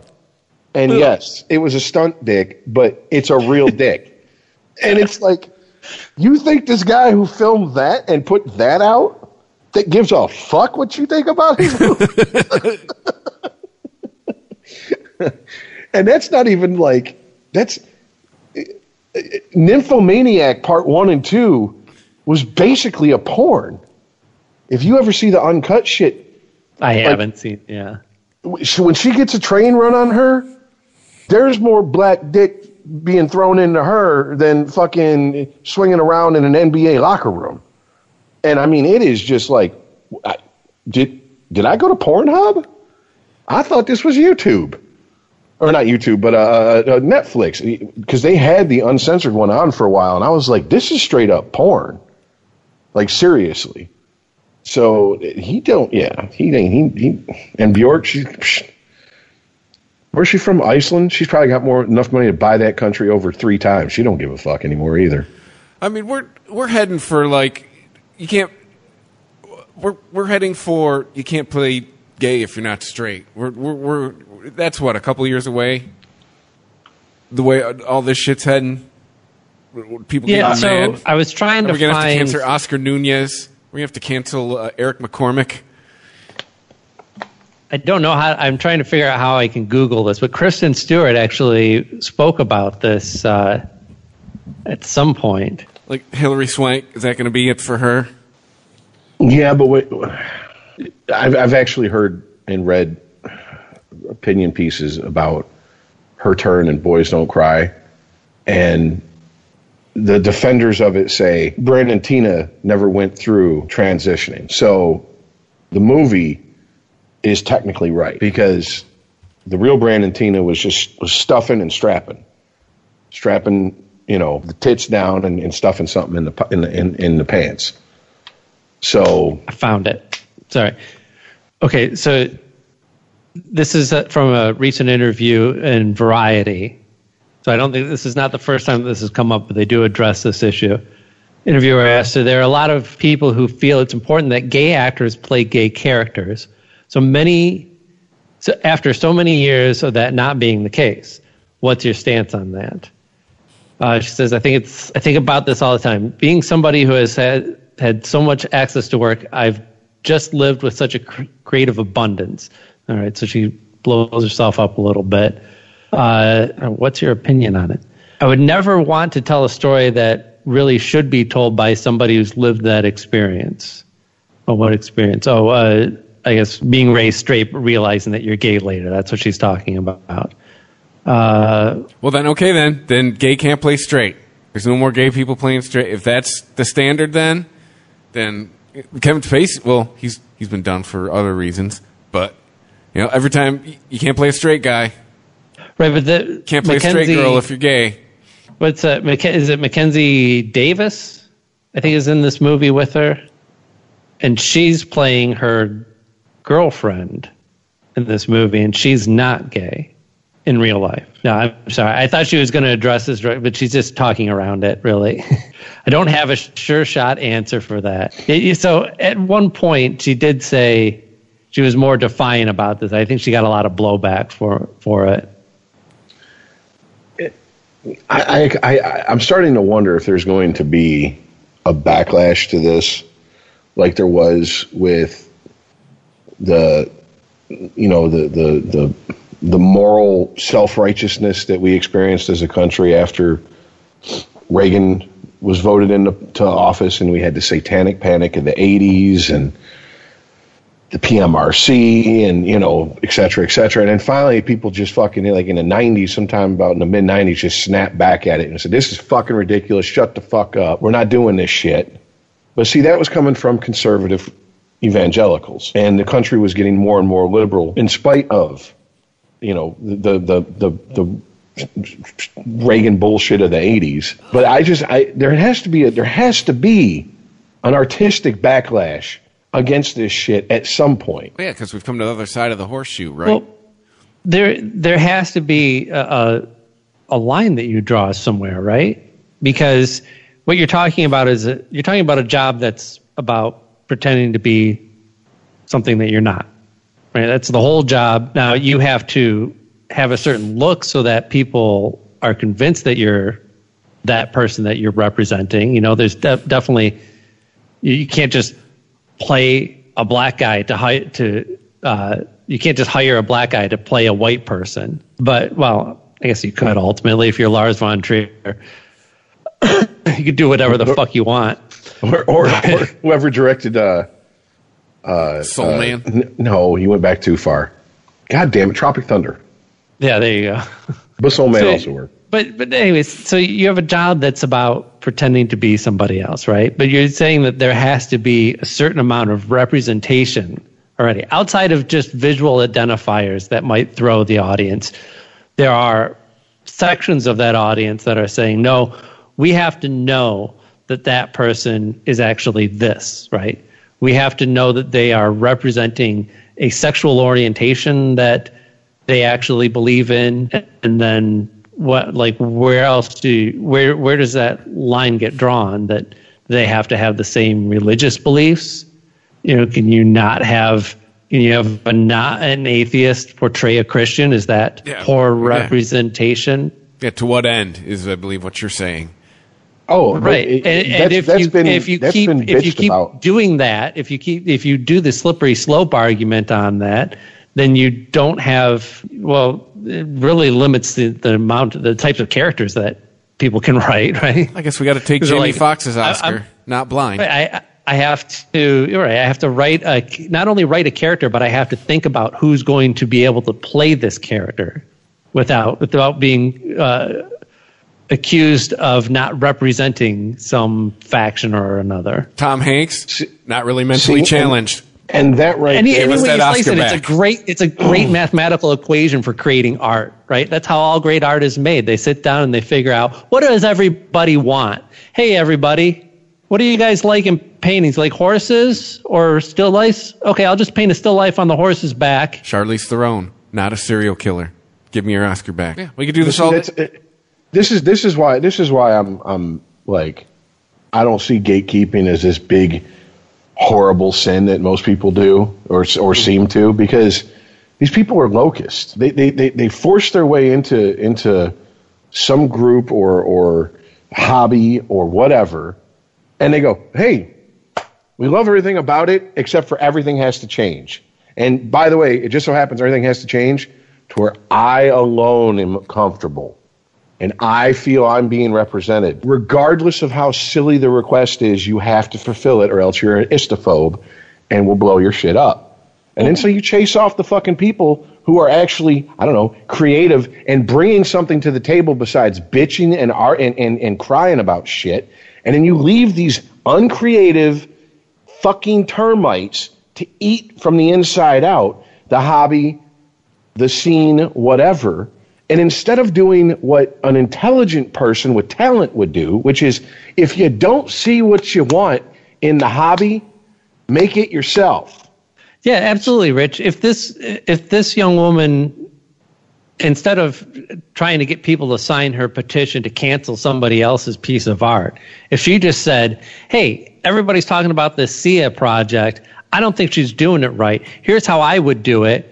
Let's get together some money and I'll show you what I could do, how I think this should be represented. Or maybe even if I'm not the actor, if you've got the good ideas, then fucking direct it. Find the right autistic actor. Cast that part, write the representation, create the art as the response to the art that you don't like. The only answer to any of this is more art, right? Nothing should be canceled. You don't like it, or even if you think it's harmful, then just create more good art to drown it out, because you're never going to get rid of all the things that are trying to harm people in this world. All you can do is your own piece and put as much good out there as you can. But this isn't putting good out into the world. It's just shitting on somebody else's thing. That shark didn't really eat those people. I want all the Jaws Oscars rescinded. Well, I mean, it's not just. Well, there's hungry sharks out there. That's the issue, Chris. There were hungry sharks out there that weren't getting the work. The problem is that, and I think we all understand what the issue is that just because if someone comes into a fandom or gets, hears about a movie being made and they cast someone who's, not autistic or whatever, it's easier to bitch and complain and tear it down than it is to build anything. Building takes time. Tearing down takes seconds. Yeah. You know what I'm saying? I mean, it's just the way it is. And we are such a soft society anymore. I mean, all around. And I'm including me in this shit too. I'm marshmallow fucking soft compared to my great-grandfather and our and their great-grandfathers and grandparents and shit. I mean, they lived to the ripe old age of died at childbirth. You know what I'm saying? Like, they had 10 kids because they knew 3 of them were going to fucking die. It was just, they dealt with life as it is, and they didn't cry about, well, the world isn't the way I think it should be. Well, of course it's not. Because the world don't give a fuck, and it's going to keep spinning whether you're here or not. And it's too many fucking voices being amplified, and you're not saying anything. You're not doing anything. You're not bringing anything to the conversation. Like you said, if she put the movie out and the movie was a huge piece of shit that misrepresented autistic people, I would be more than willing to sit down and read critiques of that why that is. Well, the market would also the market would make its decision. The word would get out, and it would make $10. But what I'm seeing now is that you might have been a little bit too young, Chris. But I mean, I saw it in the theater, Rain Man, and there was literally people walking out of the theater, grown ass adults, going, "I'd never heard of autism before." I was just like that doctor. You say he's artistic? No, he's autistic. I don't know what that is. Yeah. You know what I'm saying? It actually shined a light on a corner of humanity that was dirty little secrets and put away in fucking in institutions and locked up and treated like less than. Yet I've read scathing critiques of that fucking movie. Sure. How it misrepresented this, and they didn't use true autistic people, which is bullshit, because in the scene when they go to the fucking, when Tom Cruise goes to pick him up and find out he's his brother and takes him from the home, there were fucking genuine autistic people as extras. And they were and just like Todd Browning, when he made Freaks in the 30s, was criticized for using real circus freaks. Yeah. That director, I think it was Barry Levinson, was critiqued for using real autistic and institutionalized people as extras, specifically the nonverbal autistic people. Why? Because you don't know what the fuck's going on in their head. They can't express themselves. You know what I'm saying? I mean, I'm not saying that he did take advantage of them, but the ability for abuse to happen is there.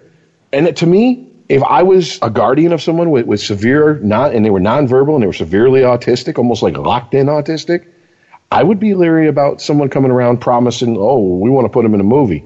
What do you want him to do? He's not here to be a fucking entertainment center for y'all, and you're not going to exploit him.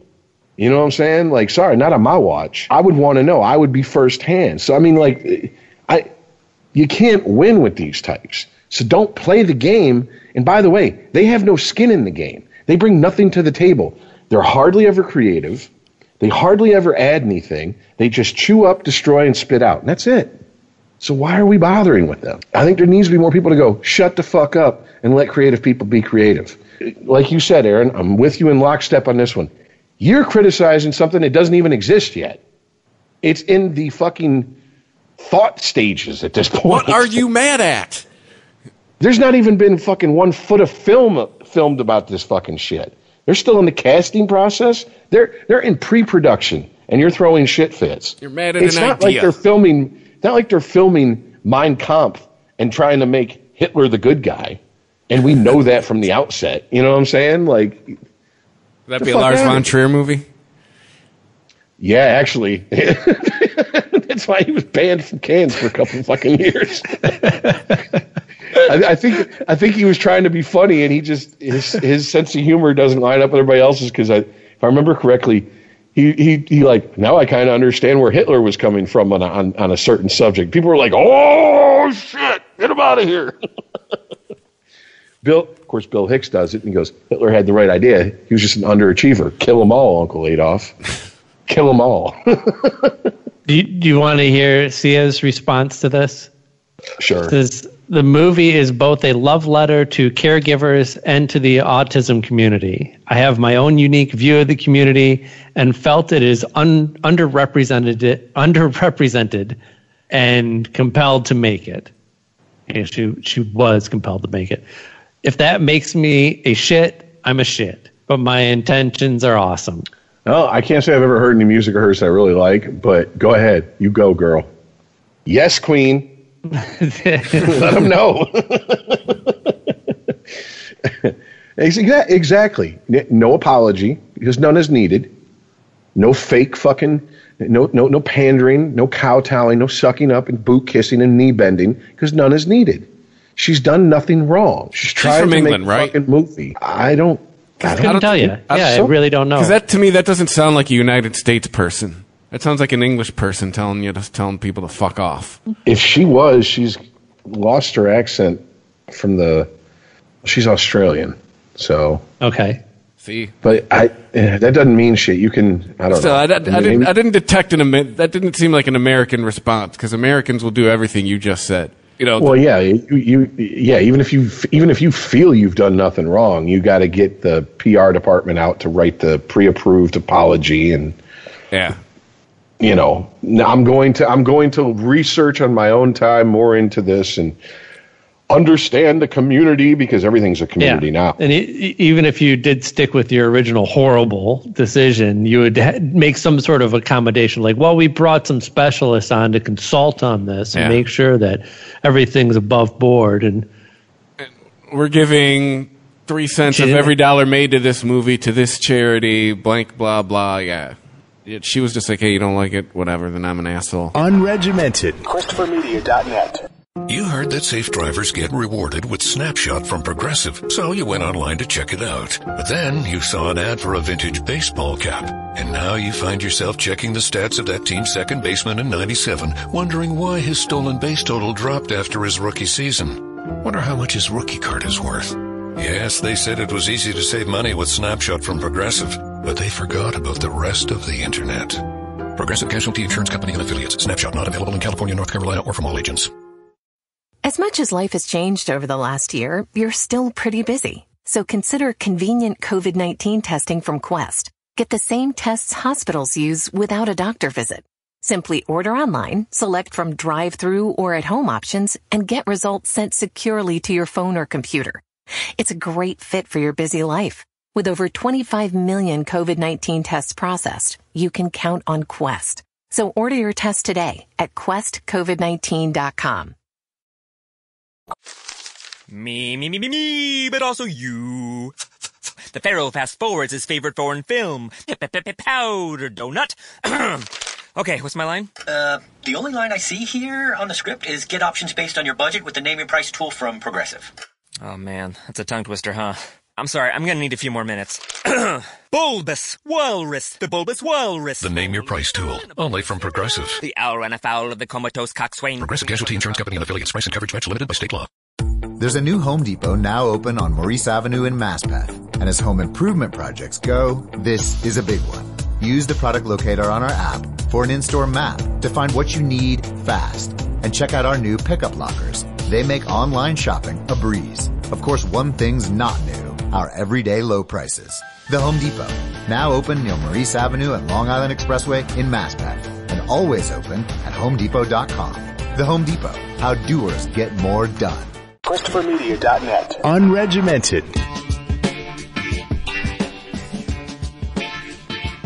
Well, I agree with. There's another podcast that one of the hosts says too many people have a voice now, like, and they don't use it for anything but bullshit. And I'm kind of with him, because everybody now thinks they're some sort of expert on anything they critique, and you, for the most part, you're not. You're giving an opinion. Your opinion has weight as much as I feel it has value. Your opinion can mean a lot to you, but it doesn't mean a lot to anybody else, and it doesn't have to either. I was been with that sentiment, but I've kind of amending it to, I think we're giving more like the wrong people a voice. Like, people can have a voice. We're highlighting the wrong idiots. We're shining the flashlight in the wrong corners, so to speak. Well, I mean, like earlier this year, Bill and Ted 3 come out, right? It's Bill and Ted, guys. I'm assuming y'all have seen the first two at least. Yes. Okay. Oh, yeah. The critiques coming from the woke crowd was so ridiculous that I was like, is this satire that I'm just not getting? Because all the critique, the biggest criticism I heard from the woke crowd was, in the horrible, horrible year of 2020, you're going to release something this frivolous and lighthearted? Really? You're trying to make people forget about the literal Nazi in office? We're not allowed to have fun? And the world-ending plague that he's allowing to destroy this country? Did you just turn Bill and Ted about fucking Trump? You did. You're an idiot. Fuck off. It's Bill and Ted. You don't go to Bill and Ted for biting social commentary. Okay? What? Yeah. Yes, I get it. Even though the first two had fucking George Carlin in them. He's dead. And he, by the way, he wasn't angry George Carlin in those movies. He was get the bills paid George Carlin in those movies. Yeah, he's like, where's my mark and what do I need to say? Exactly. I had a cocaine problem. Like, seriously. I was like, you've got to be bullshitting me. This has to be a joke.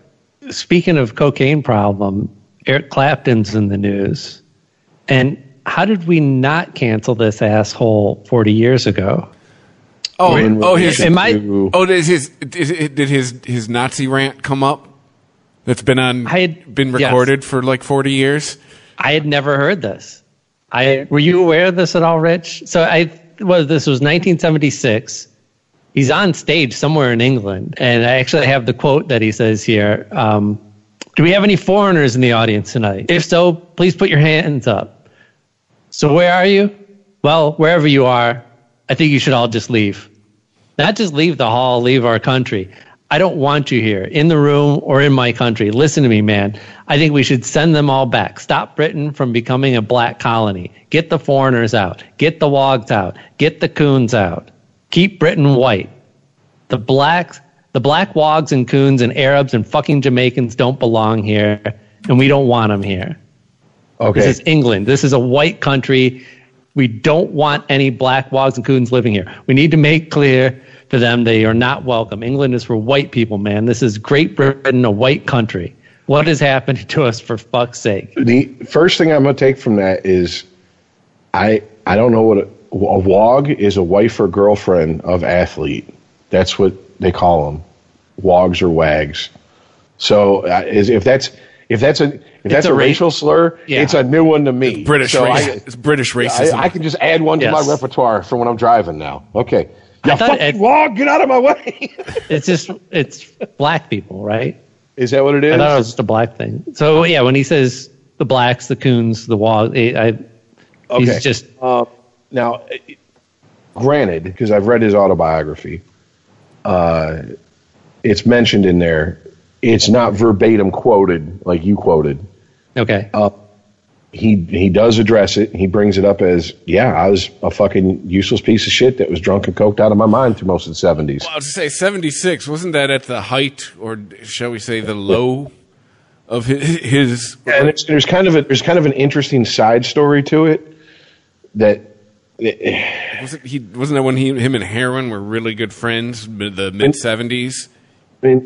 Heroin, coke, he was speedballing and drinking like terminally ill Irishman. I'm not saying we're excuses any of this. No. I'm just saying this is what he said. He said that he, anytime he hears that what he said quoted back or he hears a recording of it, he just wants to crawl under a rock and die. I don't know. Now, is he saying that because he has to? I don't know. I'm not in a man's heart. Right.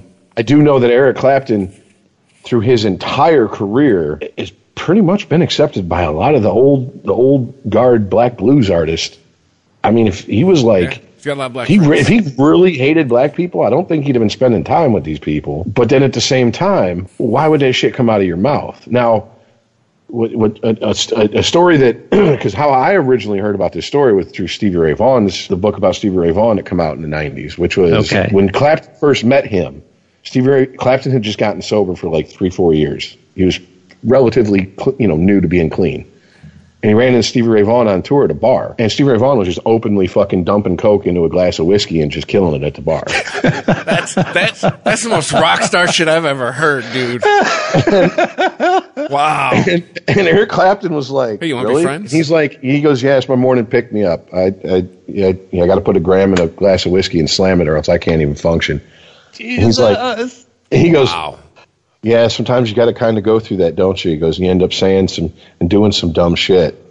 He goes, I just want you to know if you feel like you need help, I'm here for you. I just hope you do it before you say or do something that really comes back to bite you in the ass. And then ironically, like a year later, Stevie Ray Vaughan released a live album where he was coked and drunk out of his mind and went on this rant at the end of one of his songs about like Africa and apartheid. That made no sense. Like his heart was in the right place. But if you've ever been locked in a bathroom with someone doing coke at 3 a.m, you're not solving the world's problems. You know what I'm saying? you're rambling, and that's what he was doing. And No, Rich, you solved all the world's problems in that bathroom. You just can't remember the next day. But yeah, remember, we should have recorded it. And now this might have been in a supplemental interview for Eric Clapton's book when it come out, but I remember because it was probably like a Guitar World, because that's kind of like what Guitar World's going to focus on more so than anything else is his interaction with other guitar players. But he was like, yeah, I was kind of reminded of the time that. Now he frames it as he was supporting some candidate and was basically spouting this candidate's party line, and I'm like, so wait a minute. Did Hitler run again in 76? Yeah. You were so drunk and so high. Jim Hitler for parliament. That you thought that this was like, I mean, were you brownout drunk? Because that's about the only way that someone could explain that to me, and I would be like, yeah, kind of makes sense. Yeah. Yeah, fuck them. Get them out of here. Yeah, I don't even know what a wog is, but fuck them. Yeah. Because it just sounds like something you do when you don't, when you're fucking barely conscious and you're fighting this to stay awake. So I don't know. Well, this I do know that. By the way, he's not separating the artist from the art. Clapton's not a very good guy. Period. No. I mean, he stole his best friend's wife. I mean, and that's not the only time that his dick has broke up homes of his friends.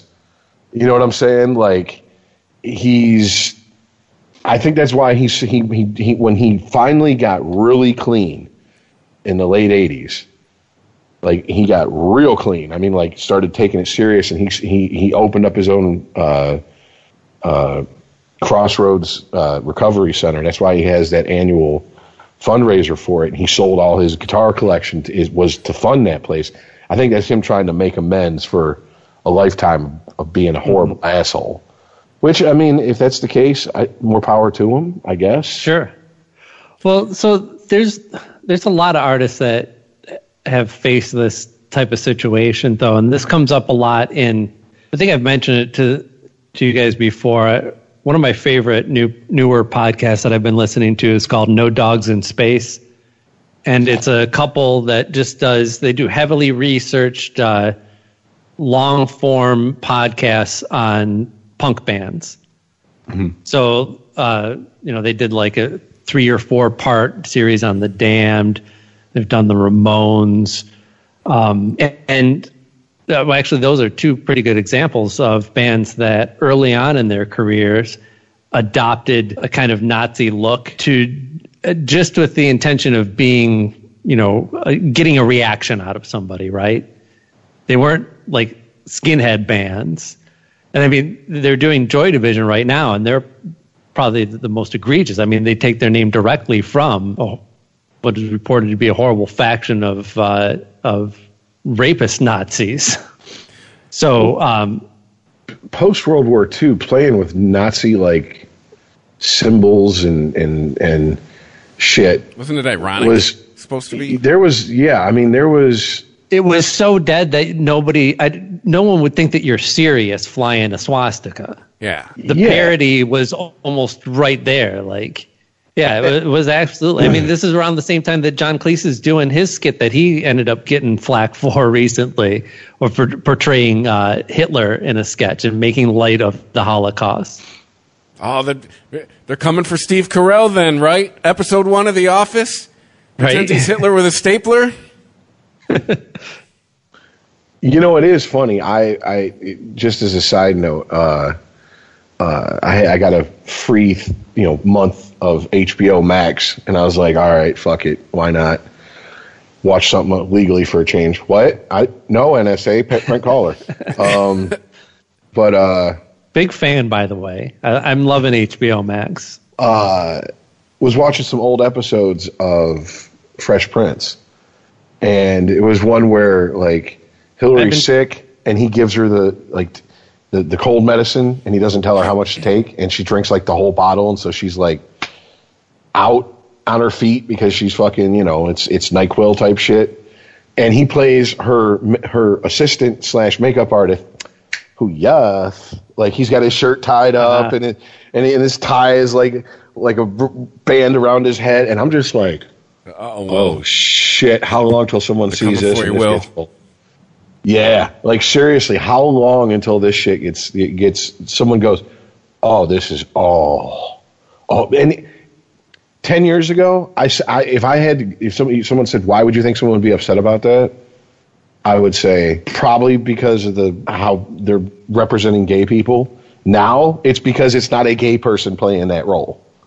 No matter how swishy they're playing the role, it's not a gay person. Well, he'll get you can't have that. He's black. They'll cut him some slack. He's got that going for him. But I mean, like it is funny, and then it's just like talking to certain coworkers of mine over the years. They're younger. They're teenagers. They're now in their early 20s in some cases. And, I say it for a reason. They think the world started when they came out their mother's gaping maw, and there was nothing here before. And, there's, for the first time ever in Hollywood, there's representation for gay people now. And I'm like, the fuck are you talking about? Yeah. And, what about, if not gay people, trans people? Because you've never seen Sidney Lumet's Dog Day Afternoon? That wasn't a thing? Really? You never seen Boys Don't Cry? I mean, those are the ones that are serious. Ever seen Tu Wong Fu? Yeah, exactly.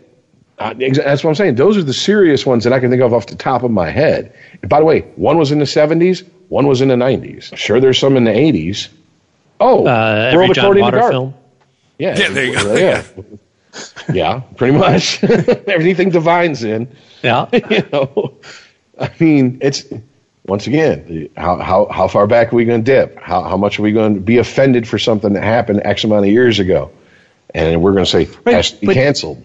But let's follow divine logic, right, in this case. So as long as I don't have to eat dog shit, we're fine. Right. So that was a man playing a woman, right? But Divine was a character. So I don't know, Divine, I don't think Divine would have considered him. I don't know what her preferred pronouns were, because we didn't worry about that shit back then. But I think she's it's more of a drag queen character is what Divine is than Divine being trans. Didn't I mean, just like RuPaul, I mean, I know what RuPaul looks like outside of the RuPaul persona. You know what I'm saying? RuPaul put the makeup back on for an Old Navy commercial. I thought she was done with it. Well, even if you say that in real life, I don't remember Divine's birth name, but let's say that she is trans, that she identifies as a woman. Well, but she's a trans woman, but she's playing a non-trans woman in the films. So you see what I'm getting at? Like, why would it be okay to portray a she should be playing a trans woman? Yeah, that's true. Yeah, nope. In none of those films, she's playing the character is a woman. The character gives birth to other characters. Yeah, you're right. If we're going by these new standards, nope, sorry, it has to be a real woman. Can't play that part. Right. See, and that's where I please, world, don't let me down on this. You just call the bullshit out and just be like, no, we're not doing this. We're not doing this. There's a reason you don't let your 4-year-old tell you what time they're going to bed and what they're going to eat for dinner every night. Okay? Treat these people like the 4-year-old fucking, the mental 4-year-olds they are. You're upset. You'll get over it. Go do something on your own. Go create something on your own if you're that upset about it. Stop. Let people enjoy things. Period. End of story. And let actors play whatever the fuck they want. Exactly. You didn't beef about Hamilton. Oh, well, of course. No. I will refrain from naming who said this because I just will. I don't want to put them on the spot. But, well, they are in the public eye. No. Someone made a comment on a podcast on a podcast that I listen to's Facebook page about like gender swapping and race swapping in movies, and they're like, we're not talking about something that has nothing to do where the race is. It doesn't matter. Race plays an integral part of this story. You swap the races, you're taking a huge chunk of this story out. It's not the same thing now. And the response from the person who ran the podcast was, well, I don't care if white people or straight people get bounced out of roles. I want to see more black people and marginalized people, from the LGBT community in roles. And it's like, why is it a zero-sum game? Why do you have to take from one group so another group can have shit? Isn't there enough for everybody? Hasn't Jordan Peterson proved that if you walk in with, I hate to say it, but Get Out and Us really ain't all that fucking original. But they're well done movies. And he walked in, he flat out said, I won't put white people starring in my movies. Okay, good. Go ahead, Spike Lee. Militant midget all the way, bro. Fist in the air, whatever. I mean, Jordan Peterson. Not Jordan Peterson. I'm sitting thinking, what? Oh. Jordan Peele. It's Key and Peele. It's Jordan Peele that makes movies, right? Jordan Peterson's that Canadian guy. Yeah. He's the prophet. No, not Jordan Peterson. Sorry. Jordan. Rich, I think you're really nailing something there because, and this reminded me of something that I learned working at Guitar Center. So, working for the now failing Guitar Center, most of the shit that they tried to pump into my head was just complete and utter bullshit. But every once in a while, there was a nugget that actually not only just applied appropriately to sales and that job, but to life in general. And the concept of growing the pie was one that I've always really liked. And I had a manager talk to the salespeople in respect of you have a lot of people on the sales floor that look at like the competition is your coworkers, that there's a set number of pieces of pizza and you've got to get as many of those as you can. When in reality, what we're trying to do is make the pie bigger so that everybody gets a bigger portion of it. And that's what you're talking about.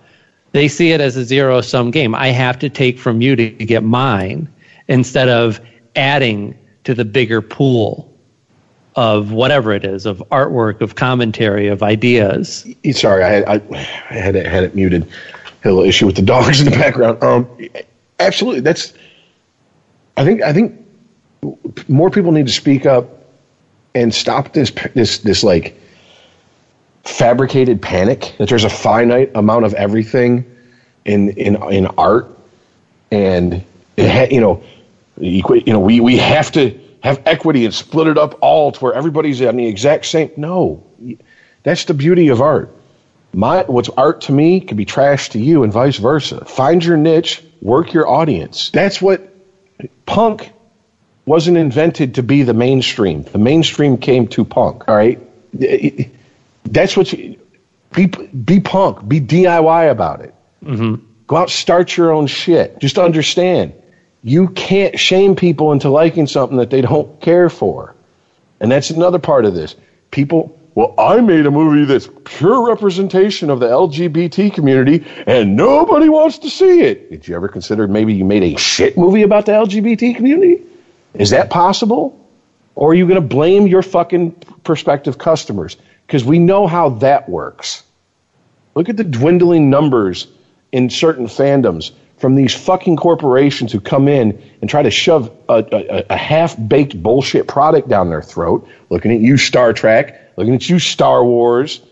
And when they lose their core audience, the first thing they do is they want to try to blame it on they're all racist and misogynist. No, they don't want bullshit stories. They don't want garbage. They don't want you taking 40 years of setting a character up and blowing that character up and turning the whole universe of like Star Trek into something it was never supposed to be. Star Trek went from this is what the best that humanity has to offer, going out and trying to live in peace with other species. Now it's turned into the gritty Breaking Bad Picard, where they say fuck a lot.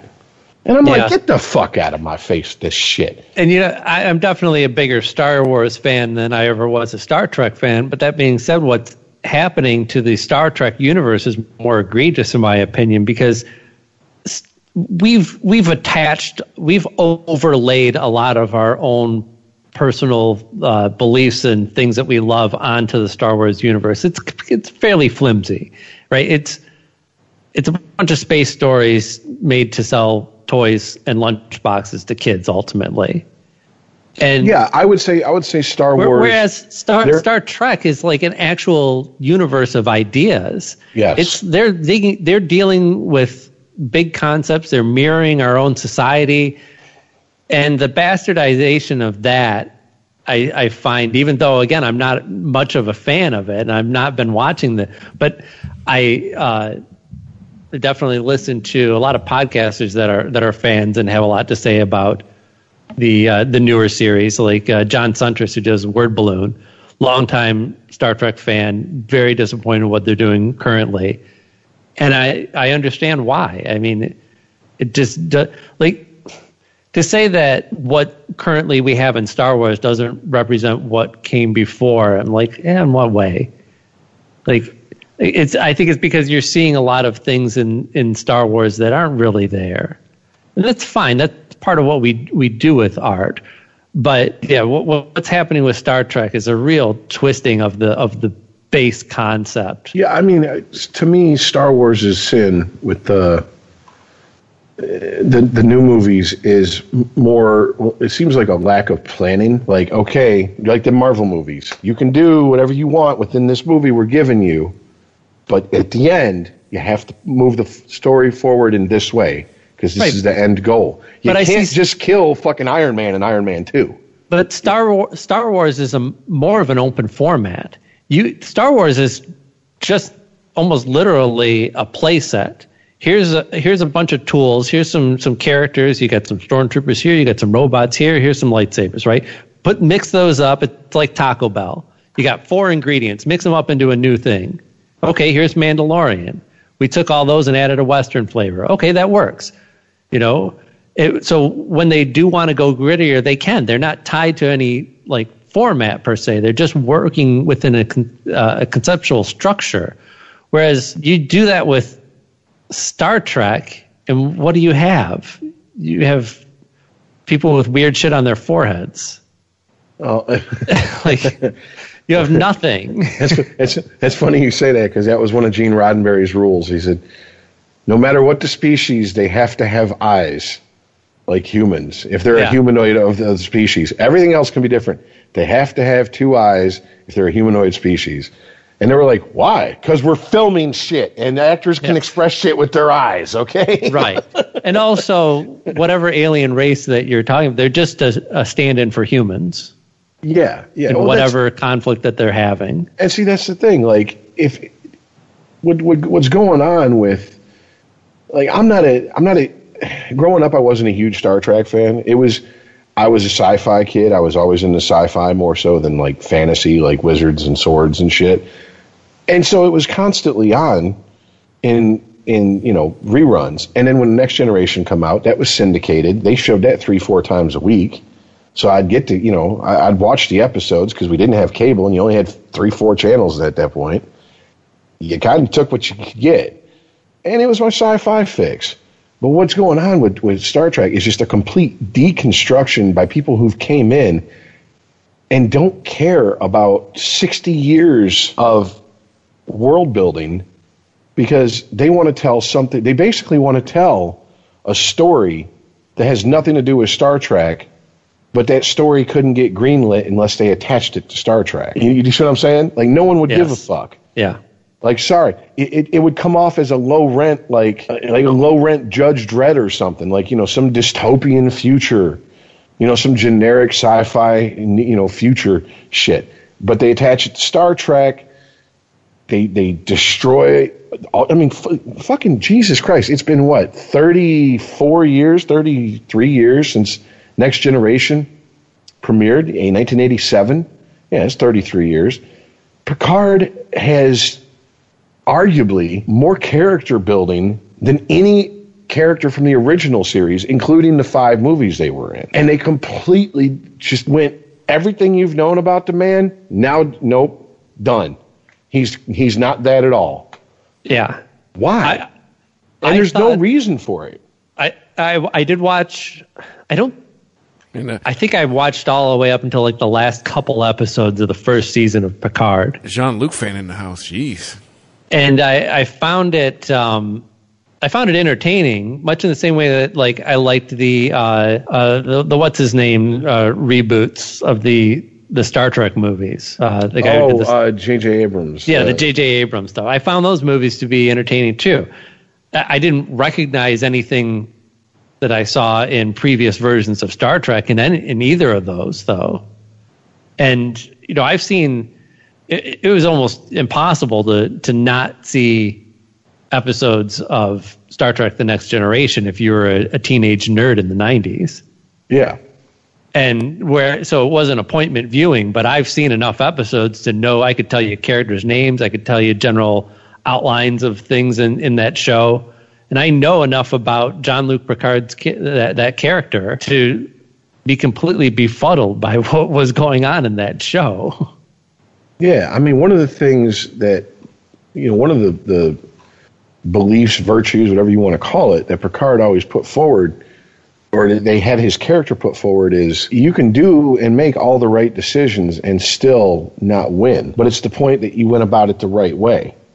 Just because you're not guaranteed an outcome doesn't mean that you get dragged down to the level of the people who are willing to lie, cheat, and steal and kill to get what they want. Mm-hmm. You have to rise above it. And you have to understand that ultimately, if everything is political, ultimately politics is the art of compromise. Those nuances and subtleties I have not seen in any new Star Treks in decades now. I'm gonna full disclosure, didn't really watch Voyager past the first couple seasons. Never got into Deep Space Nine. Seemed like too much like a soap opera set on a space station. Even though, from what I understand, the last few seasons got really good, but whatever, I'll never know. Mm-hmm. And I didn't watch Enterprise. I tried to watch Discovery and laughed my ass off because I'm like, boy, they're retconning everything now. I don't even know what's fucking between the J.J. Abrams movies, because he completely changed the timeline. I mean, going back to the original series, and then whoever, because Rick Berman isn't putting out Star Wars anymore. He's the one that took over for Roddenberry when Roddenberry died, but Rick Berman's retired now. I don't know who's running it now, but they're off in fucking left field somewhere playing a different sport, trying to say it's still baseball. It ain't. You know what I'm saying? It's not. Yeah. But ultimately, does that take away from what came before it? No. It's the new people who get in to Star Trek and are like, well, I don't like the old one. Why, is it boring? I can understand you. No, it's not boring. It's just, people living in peace? Right. How is that possible? Or my favorite, wait a minute. You have cancer in the Star Trek universe. You're cured. You have AIDS. You're cured. You're bald. There's nothing we can do for you. Do you think maybe they've evolved as humans enough to where it doesn't matter if you have hair or not? Yeah. They're not worried about that? That's not a defining characteristic of a human being? Is whether they have a full, luxurious head of hair? How about that? It just, especially the Picard show, just seems like such a wasted opportunity. Set aside the fact that you have like an amazing actor that you get to do as the lead for, a television show. You also have a great character that has already been set up as this, like you were saying, he's a political and strategic genius, right? Mm-hmm. So why do you put a phaser in his hand and send him on a space romp? I don't understand that. You want to tell a modern drama with this character. You've got plenty of recent examples of tell the Breaking Bad type of story. Tell this is his last ditch. He's got nothing left, and he's going to manipulate everybody around him for the outcome that he believes should be just, or something like that. Show that. You have now hours, instead of just doing like a feature and having to pack all this drama into one story. You can draw that out and weave that story together. And they just said, no, we just want androids and aliens and phasers. That's really it. They did a Star Wars too. They're like, we're just going to take the visual elements and make something, we're going to take the Lego pieces and ignore the instructions and make our own. And sometimes that can work. They sound like they're trying to have them do what Billy Shatz did. But if that's what you're making, then why does it have to be Star Trek at all? Is he running around fucking green women? Is he doing that too? He's a little old to be doing. No, but I'm saying like Picard wasn't like you got him running around with a phaser. He wasn't that like. Yeah, well, my little exposure to the Star Trek universe, he wasn't that guy. That's okay. It took, because my stepmother, huge Star Trek fan, And she said it took The Next Generation 2 actors and characters to replace William Shatner. Because you got the cerebral side in Picard, and you got the action, go out, beat them up, and woo the women in Riker, the first officer. Yep. Now it's like they're trying to like deconstruct and retcon Picard to where he's like this, almost like he's an action hero. Like they're trying to give him back those the qualities that he never had. Yeah. Yeah, kind of like they did in the movies. That's why, like, you know, First Contact. Yeah, it was an entertaining popcorn flick. But I'm like, why is Picard running around firing a Tommy gun, screaming, top of his lungs? That's not Picard. Like, that's like the Borg in the TV show. The Borg captured him, assimilated him, and tried to turn him into their supreme leader, and he never lost his cool. Man, you know what I'm saying? Like, through the did. whole situation. I mean, like, I was friends with a whole family of Trekkies. I've seen my share of Star Trek, and to know enough that, yeah, man, he wasn't the run around shoot 'em up captain. Yeah, but I mean, I also understand I guess you got to change with the times. I just wish that, Jesus Christ, Star Trek is there to tell parables, to use other worlds, other species, to reflect back on us. Without shoving it down your throat and going, message. So, you know. Yeah, but there is that bit of old school sci-fi where that message is just cleanly laid over top. You know, somebody at some point during the end has to say, well, if only, man didn't try and mess so much with nature, wouldn't have come back and bit him on the ass. There should be a message in there, definitely. The scientists show remorse for creating Godzilla. Yeah. Well, no, that's what I'm saying. Like, but it's just, I would almost have more respect. Like, one, I'm so tired of prequels. I'm so tired of, I don't care about Alfred Butler's story. I don't want to see an Alfred show. I don't want to see another fucking Gotham version 2.0. I'm over it. We know how Batman became Batman. We get it. You've told you've told the story of the villains, or a version of it. We get it. Can we move the story forward? And that's what Star Trek is also doing a lot of. They're going back and retconning the past and changing, the history that we've all known. If you're a Star Trek fan, to the point where it's like, I don't even know who the fuck.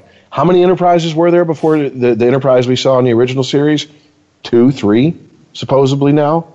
Really? I mean, you don't even. It's people coming in and playing with toys in the sandbox that aren't theirs. And they would do what Star Wars has done plenty of times, especially with any new take on Star Wars, like Knights of the Old Republic, set it 4,000 years before the Star Wars we know. Mm-hmm. It's still the same universe, but it's far enough away to where, except for the smallest ripples, it's not really going to affect what's going on as far as we know, or set it in the future and move the story forward. If they had taken the setting for Picard and put it in the future and put it with new characters, like, this is what the Federation has basically broke down into. This is the outcome of this shit, and they're trying to right the ship. I could get on board with that. But that's not what they're doing. They're acting like, it's been shit this entire time, and the Federation's just ignored it because they're, the Federation, and of course every military and government and corporations are bad because we work in Hollywood. Okay. Yeah, it's a lot of really lazy writing. Like, they have to undo all the progress that mankind had made up until the Next Generation so that they could have some decent drama tropes to play with. Exactly. Because they're unimaginative. By the way, you are a misogynist. Not one mention of Captain Janeway. Well, no, I said Voyager. I watched the first couple seasons. Voyager started at the beginning of my discovering pussy, drugs, and rock and roll. Fair enough. I had discovered pussy and rock and roll, but like, I was getting firsthand experience with all of them. So I didn't watch TV from like 94, 95 to like 2000. So I missed out on a lot of Voyager. Yeah, Yeah, mine. I have a chunk Let's like that. go sports. It's a little later than yours, but yeah, I have a chunk like that as well. Like there's just a cultural void for me where things did not exist. But I mean, if sports, I watch that. But that's about the only TV I watched. So, I don't even think I owned one. I got my first apartment for the first 6 months I was there. Oh man. Unregimented. ChristopherMedia.net. Progressive presents The Sounds of the Old World. The year is 2019, and someone is getting up to use the bathroom at the stadium. Excuse me? Excuse me? Oh, sorry. Excuse me? You mind if I just squeeze by here? This has been The Sounds of the Old World. Brought to you by Progressive, where drivers can still switch and save like it's 2019. Quote today at Progressive.com. Progressive Casualty Insurance Company and Affiliates. There's a new Home Depot now open on Maurice Avenue in Maspeth. And as home improvement projects go, this is a big one.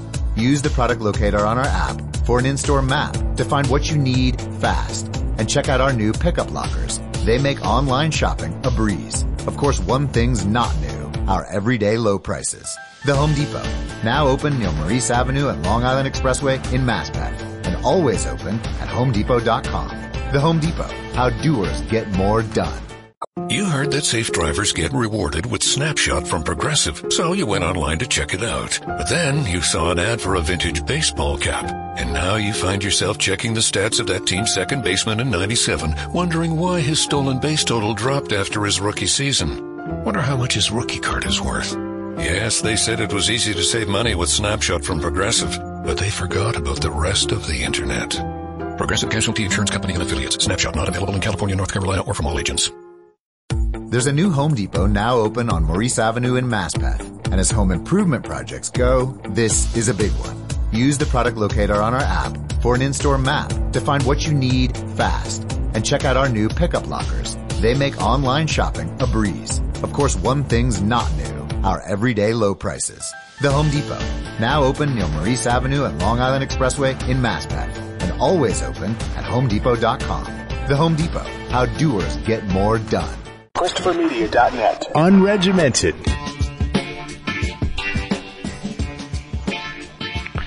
Well, anything else we want to bring up here? I just found out that you can play.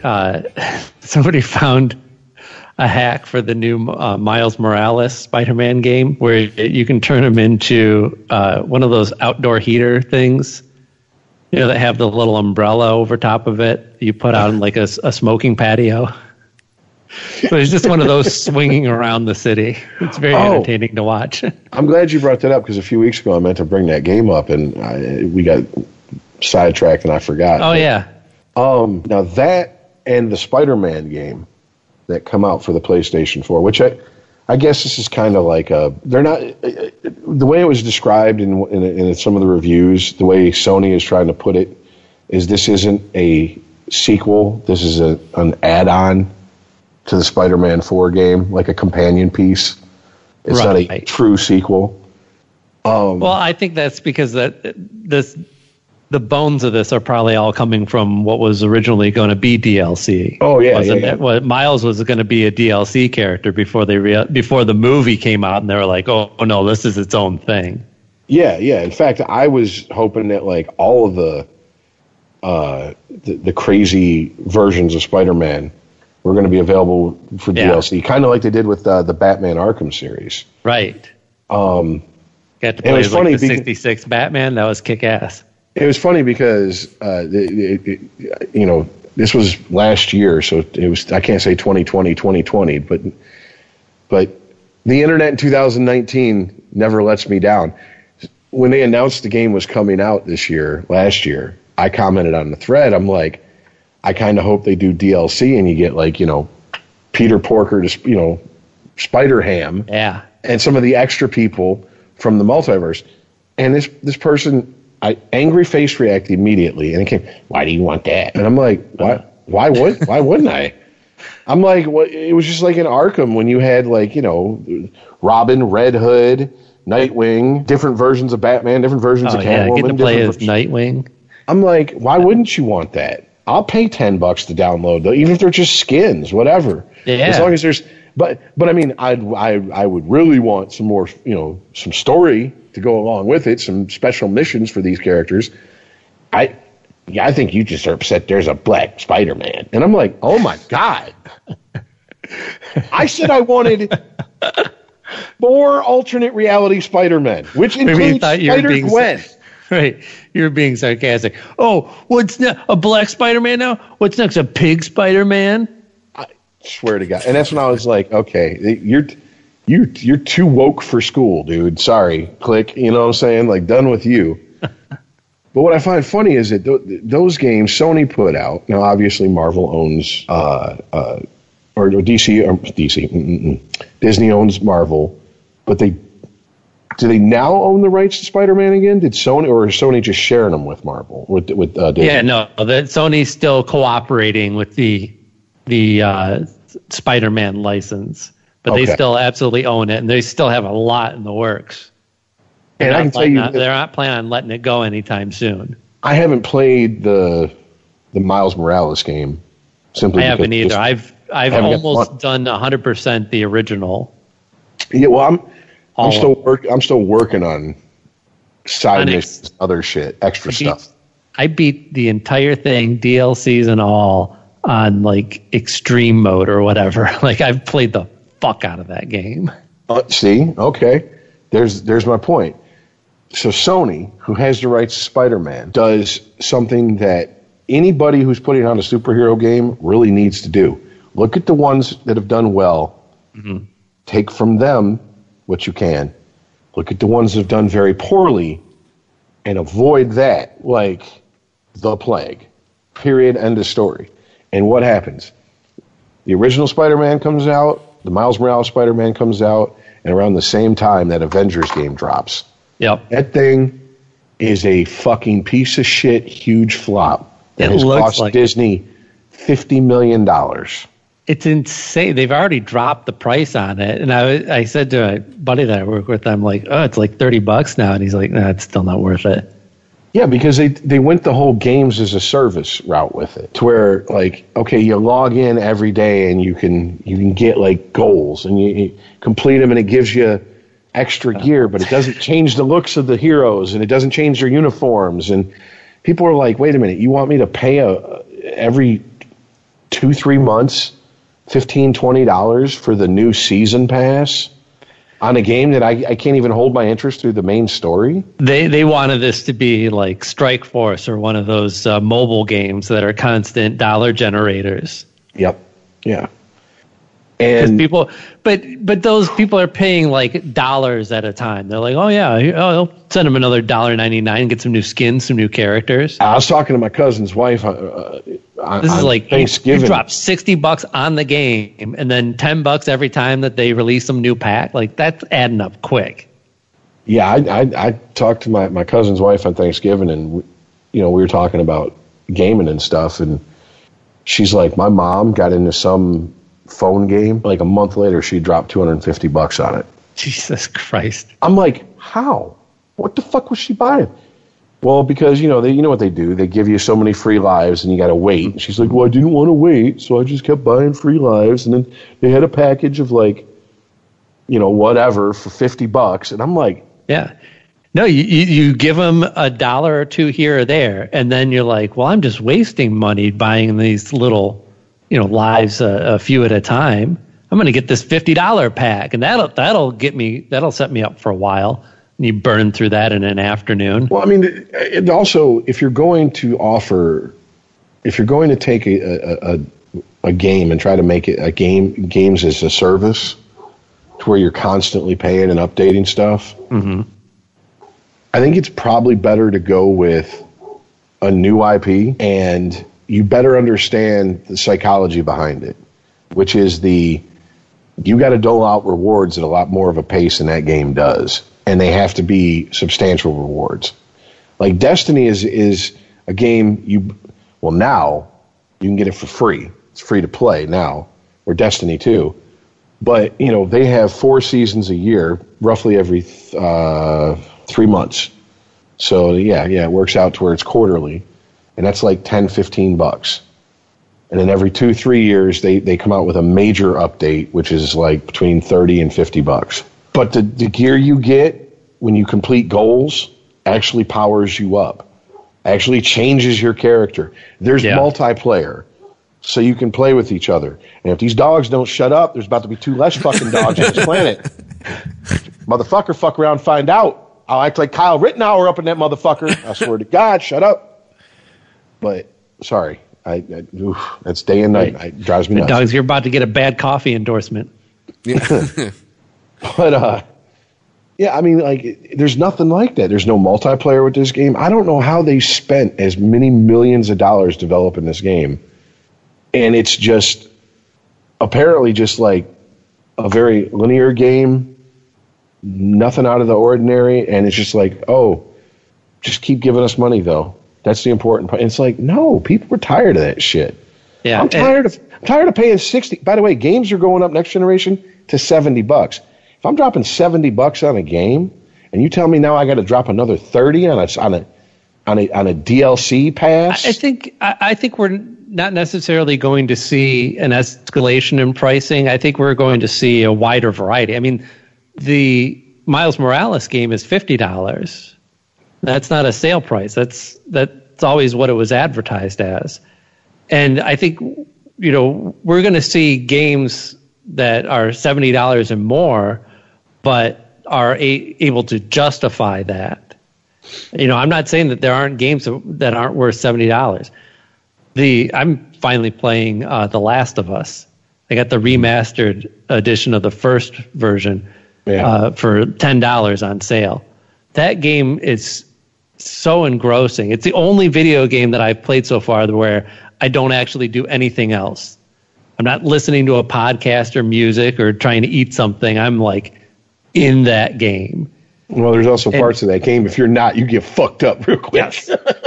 Yeah, and it sucks you into it. And I would, if you're telling me a game like that, I would gladly pay $70 for it. And it's the attention to detail to that. I mean, getting a halfway decent voice cast goes a long way to keeping one actually engaged in the game. And and it's not about like, yeah, it's a remastered version and everything, but still, you're like, oh, that water looks stupid, and you're not engrossed in how pretty everything is. You're engrossed in the actual story that they're putting you through. And also that story there was a lot more layers to it than people, a lot of people I think took from it through first playthrough. Like the story with when have you played through the game? No. So yeah, don't spoil anything for me because I'm really into it, but I just got to the part where they got separated. The dude gets punctured. She has to find some antibiotics, and they get split up. Okay, so you've already had the part where he goes to get a vehicle from his buddy. Yes. Okay, if you read all the notes and the extracurricular shit that you can completely skip over and it not affect gameplay, which I have and I never do. I scan over that shit usually in games, and this I'm like reading everything. You find out that that Joel's buddy, who we went to go visit, his friend who killed himself was his partner, his lover. Absolutely. He doesn't say, the character never says it, but you find out from his letters. It's a video game that does what we say you're supposed to do in cinema. Show, don't tell. Yes. It's not, and on top of that, he's a gay character in a AAA game that was, I mean, it was on most people's top of their fucking list, if not the top. It was in the top 3 the year it came out. I remember. Yep. So I didn't have a PS3 at the time, and I was like, damn, this is the first game I feel like I'm missing out on. But it's a gay character in a AAA massive game that's not, I'm gay. He doesn't swish. It's not his defining quality. Right. You're a human being, and has nothing to do with whether he's a good guy or not, would protect us from zombies or has car parts. Exactly. So, I mean, like, there you go. I mean, you have a game, it has representation. And that's proper representation. It's not pandering, and it's not doling it out like we're children who can't handle anything more than a tiny bite size of something. And I appreciate the game for that. Now, I haven't played the second one. Second one, from what I hear, is kind of a messy game as far as the mechanics. They tried to add a couple improvements, and it ended up being more buggy, I guess. I'll wait for the price to come down. I'm almost over fucking consoles, period. If it wasn't for sports games, I would be so over consoles. Yeah. Because I honestly, besides like one or two games, I pretty much play games on my computer more than on my consoles anymore. So. Yeah, and I'm buying next to nothing at full price. Like it's got to be a game that I'm really interested in. If I'm going to drop I'm going to wait for it to go down to like $40 usually. Oh, I think that's if I'm like really excited. Sony released a statement saying that they plan on supporting the PS4 for at least another 3 years before they phase it out. Like they still have PS3 servers up for multiplayer games. Mm-hmm. So I mean, like Sony's pretty good about that. Microsoft has Game Pass now, so they don't give a fuck about backwards compatibility because they just give it to you through Game Pass. You pay a monthly fee and you just get like 250 games from them. But I'm gonna tell you right now, from here on, like especially like give it till about summer next year, you're gonna start seeing some really good games for the PS4 really cheap, because people are they're going to have 6 months of getting PS5s installed in their customer base's houses.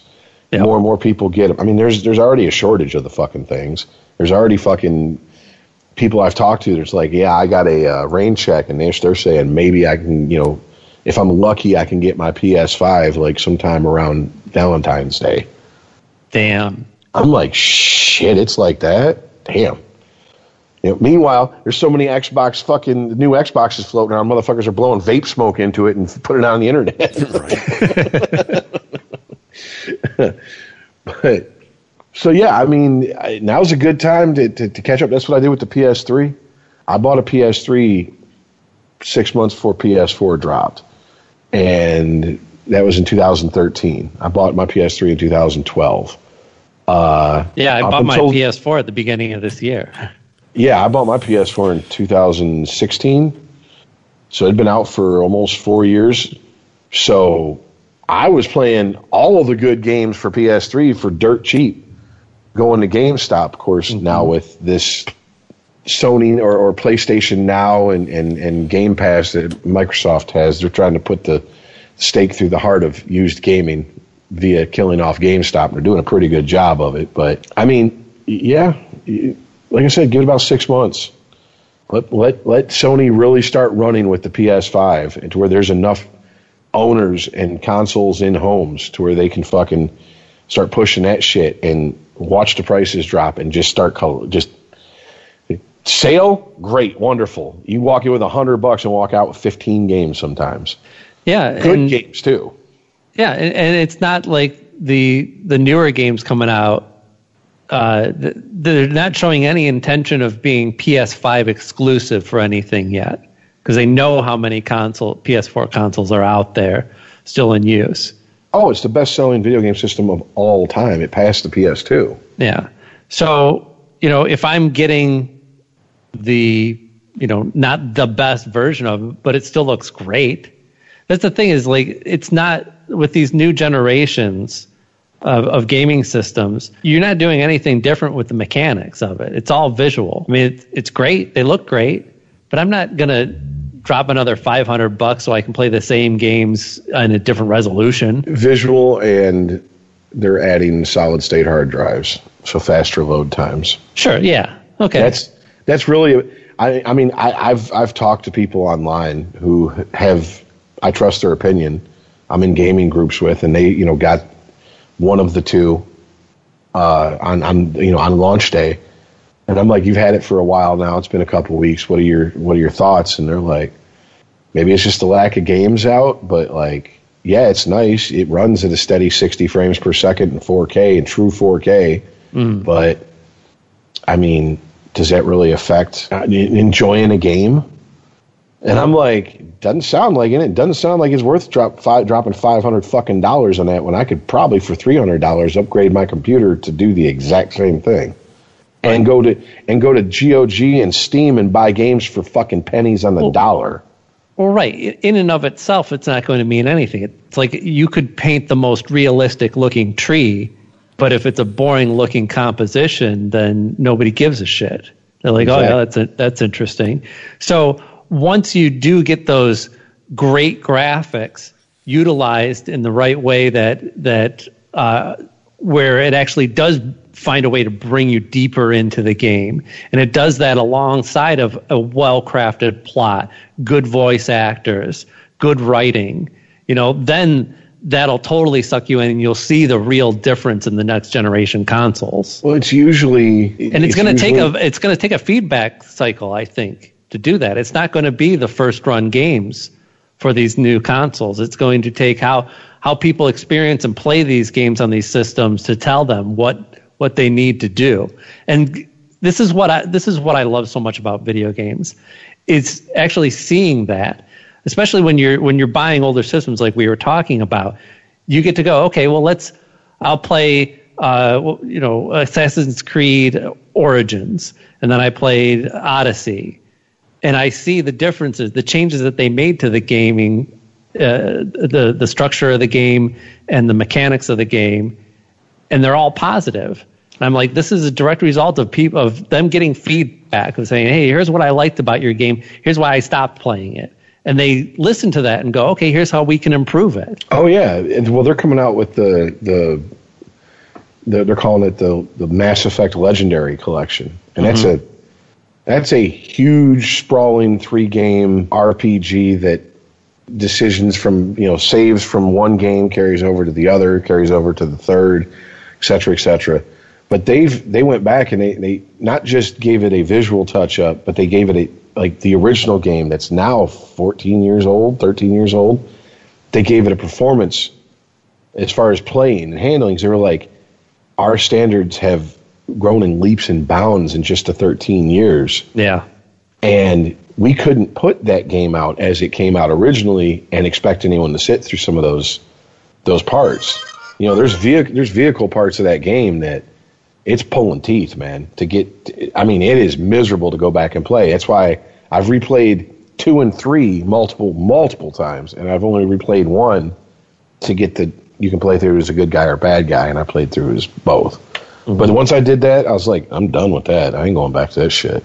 So it's like you said, they've learned. And the first Assassin's Creed game I played was not the first one. It was like second or third or some shit. I don't know what the fuck it was. But when I went back and played the first one, I was like, this is now unplayable because I've played the new one. Yeah. Like, this is just jumping into haystacks off of buildings and shit. You know what I'm saying? Like, this isn't fun.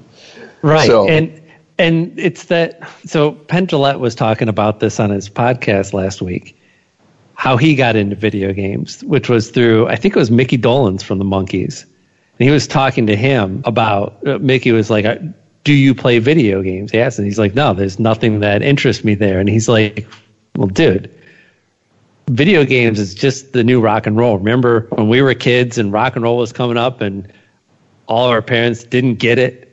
They didn't understand, and we were okay with that. That's exactly what's happening in video games right now. And there's that same fast evolution that happened. I mean, you look at what happened to guitar-based music from the 50s to the 60s. It was like running at light speed. Oh yeah, people were just bouncing ideas off of one another. One person does one thing weird with it, bends a note in a certain way, adds a certain effect to it. That gives somebody else an idea, and it just keeps stacking and stacking and stacking. And that's what's happening with video games right now. And they're finding ways, like you were illustrating earlier with the gay character in The Last of Us. They're finding ways to get their message through with their art as well, in ways that aren't just slapping you across the face. Here comes the message. Well, I mean, let's be honest. Because it's not technically zombies in the sense of like Romero zombies in that game. It's a spore that takes over human mind and makes them feral, basically. But let's be honest. in the real world, if that happened and someone and life was as dire as it is in that game, and some asshole was running around going, "I just want you to know I'm gay and my pronouns are," shut the fuck up, dude. Seriously? We're worried about fucking surviving, and you want to fucking yell at us about your pronouns? Not even, it wouldn't even register on your radar. Someone tell you, "I like to suck dick." Great. I'll let you know if I find one. Anyway, keep your eyes peeled.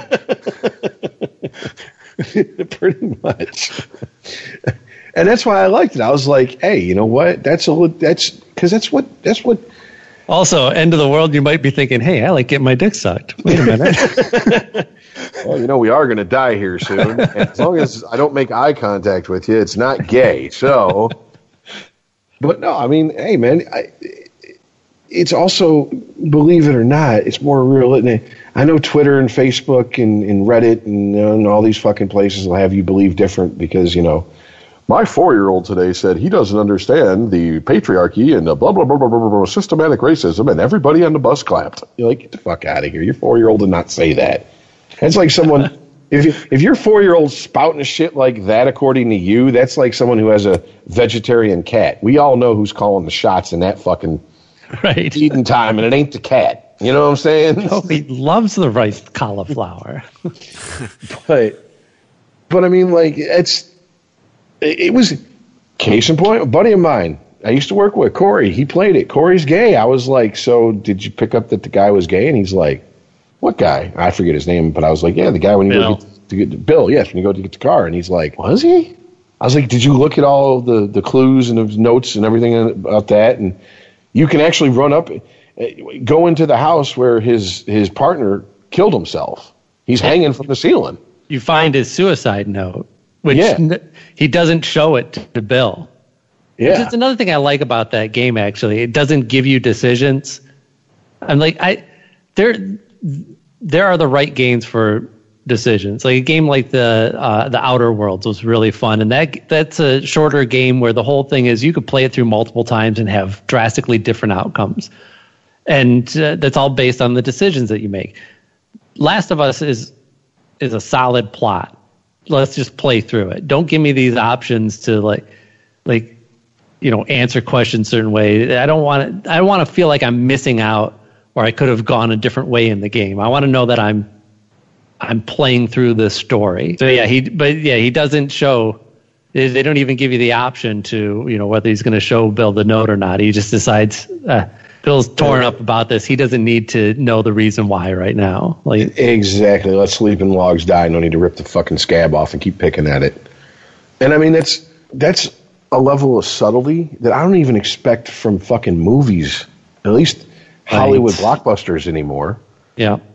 I mean, that's one of the things I was trying to explain to a buddy of mine. I'm like, do you know how rare it is for me to watch an action movie now and give a single fuck about any character in that movie? Like, probably that's not an established character. Oh, God. Probably the last one that did it for me was Fury Road, and not Max. Yeah. It was Furiosa and the wives and Nux. Like, I was like, oh, man, really? I mean, you knew Nux wasn't going to make it to the end, but it was like, maybe he will. And you hold out a little bit of hope, then you realize this is the Mad Max world. No, there's no hope. I tried to watch the newest Guy Ritchie joint, The Gentleman. Oh my God, I could I watched half the movie and I was like, I could not give a fuck about any of these characters. Exactly. It's total nonsense, and it's not even much action. It's just a lot of guys with funny accents running around in sharp suits. Well, I mean, even like. I like the first two Lethal Weapon movies. I'm one of the rare Lethal Weapon fans that will die on the hill of the original ending for 2 they should have kept as they filmed it, which is Riggs dies at the end. And then you see Murtaugh and his family at the grave site, and he's buried next to his wife. Because the amount of punishment, as a kid when I saw that when I was like 12 when it came out, I had no idea the amount of physical punishment he took. He was shot multiple times, like 8 times, stabbed, got his ass kicked. He's going to die. You know what I'm saying? Let's just be honest here. No, he's not Superman. He's Martin Riggs. There's a difference there. But still, even with saying that, like the third movie has its redeeming qualities, and to a lesser extent, even the fourth movie has its redeeming qualities. You cared about these characters. Or even if you didn't really care, you at least knew about them. You could.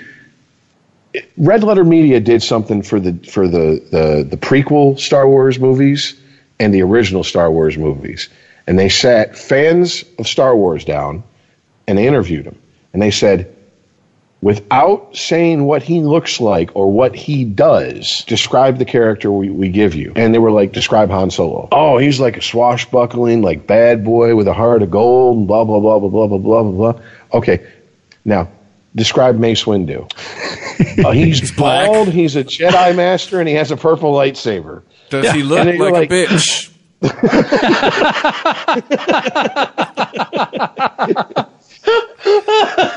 Say Baby Yoda look like a bitch one more time. I dare you. I double dare you, motherfucker. He's got a name now. Yeah, Grogu. That's but no longer the child. I think isn't that Lil Wayne's brand of weed? Yeah, right. Yep. Fuck. But I just thought it was funny because literally the original Star Wars movies, almost every character they give, they could describe something about them. Then the prequels, yes. The prequels are like,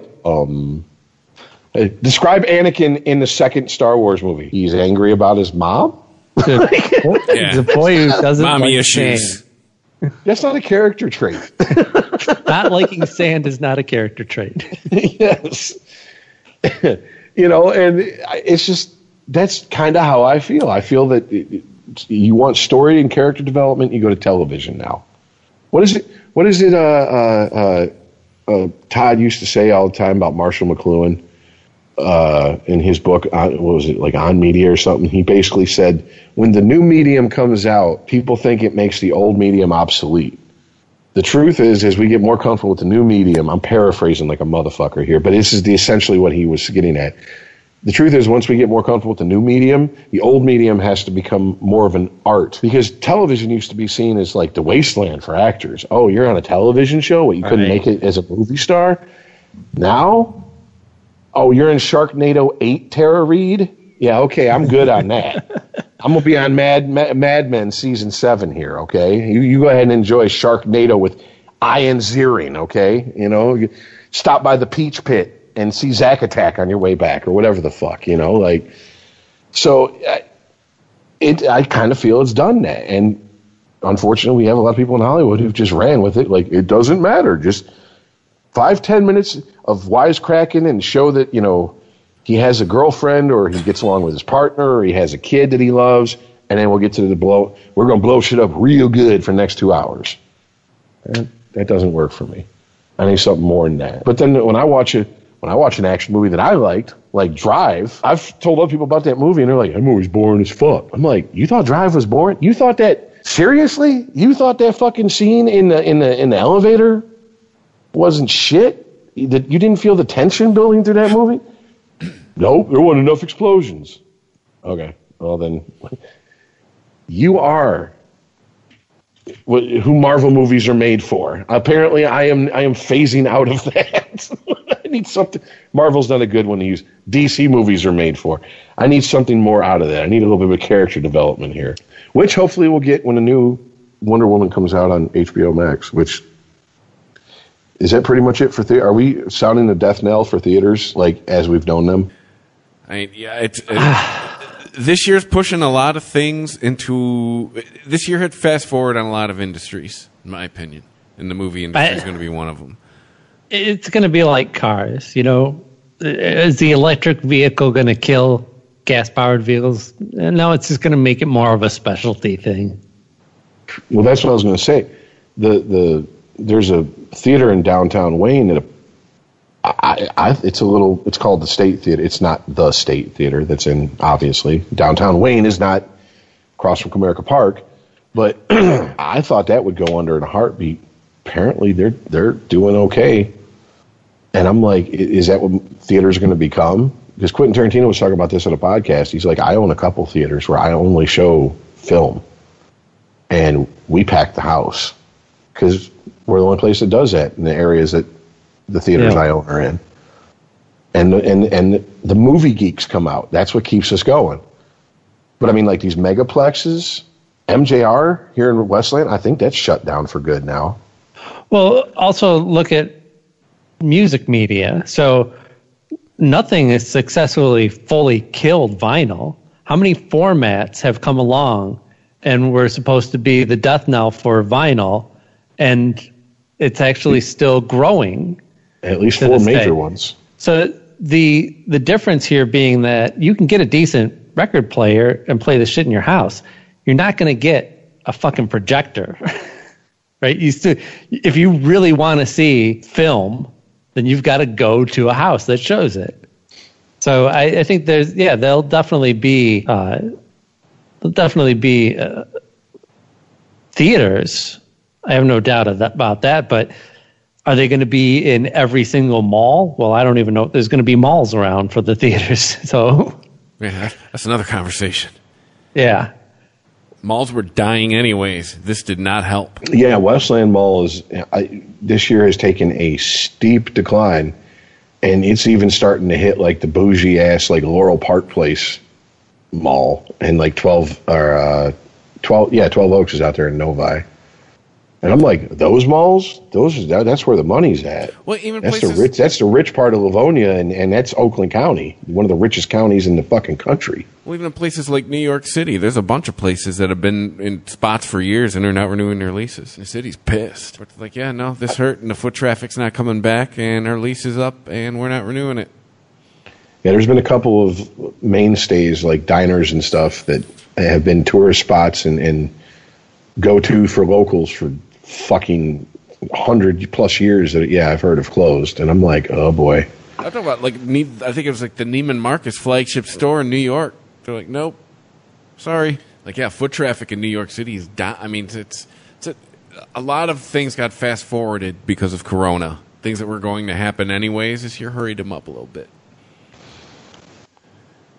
Well, I mean, I guess as long as you can still go to find a movie theater, I mean, and it's not like trying to hunt down a fucking drive-in, I'll be fine, because there's certain movies I'm always going to, shit, when they opened up the movie theaters here back in the state, they were talking about they've, got people distanced at the Wayne State Theater I was talking about earlier, and they were showing like, Star Wars and Goodfellas and shit. I'm like, like the original Star Wars, I've never seen in the theater. I was too young. I'm sure I was, my parents were like, no, we took you to see it. You just don't remember it. You were a baby. But in Goodfellas, I didn't see that in the theater. I had to wait for that. I'd love to see a movie like that in the theater. Now you can rent it out and run whatever you want. That's what. Yeah, that's the other thing. I think that's $100 rent out that theater by myself. Yeah, $100. Hey, projectionist, play this. Debbie does Dallas 1 through 5. Yeah, it's going to be a long day. By the way, you can you don't have to look down what's going down here when I'm sitting in the theater. Just play the first 10 minutes of each movie, really. That's all I need. Fast forward past the talking. Get to the second reel. Yeah. Fuck the talk. This ain't Boogie Nights. I'm not trying to watch a porno film. I'm trying to watch people fucking. All right. Well, you want to wrap this up, guys? Yep. Yeah. Follow us on Twitter. On Twitter at UnregimentedPod. Like us on Facebook, please, and thank you. If you want to drop us an email, you can do so at unregimented@ChristopherMedia.net. While you're ordering all your shit online, at least till 2022 is my guess. You can click through the Amazon banner there, and doesn't add anything to your total, and it helps us out. If there's a PayPal button there too, if you just want to give us cash, subscribe, you can do that as well. And where do you listen to us? Everywhere, right? Apple, Spotify, Google, all the big places. iHeartRadio, Spreaker.com. If you just want to cut out the middleman, you can go to ChristopherMedia.net. Thank you for listening, and we'll see you next time. See ya. Later, guys.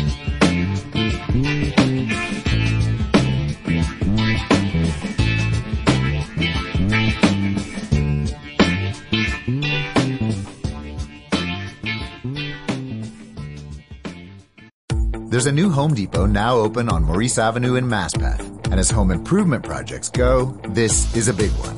Use the product locator on our app for an in-store map to find what you need fast. And check out our new pickup lockers. They make online shopping a breeze. Of course, one thing's not new, our everyday low prices. The Home Depot, now open near Maurice Avenue and Long Island Expressway in Maspeth, and always open at HomeDepot.com. The Home Depot, how doers get more done. At Jewelers Mutual, we're a little obsessed with jewelry. Obsessed like auctioneers with talking fast. 50, we're gonna fit sold. Pop stars with auto-tune. Yeah. And dentists with asking questions. So, how did he propose? After they've put their hands in your mouth. Great. Yes, we've made jewelry our obsession for over 100 years. We love it so much we named our kids Ruby, Amber, and Opal. Venti soy latte for Opal? At Jewelers Mutual, we insure jewelry and only jewelry, which is why people who are also obsessed with jewelry trust us with theirs. Unregimented. ChristopherMedia.net.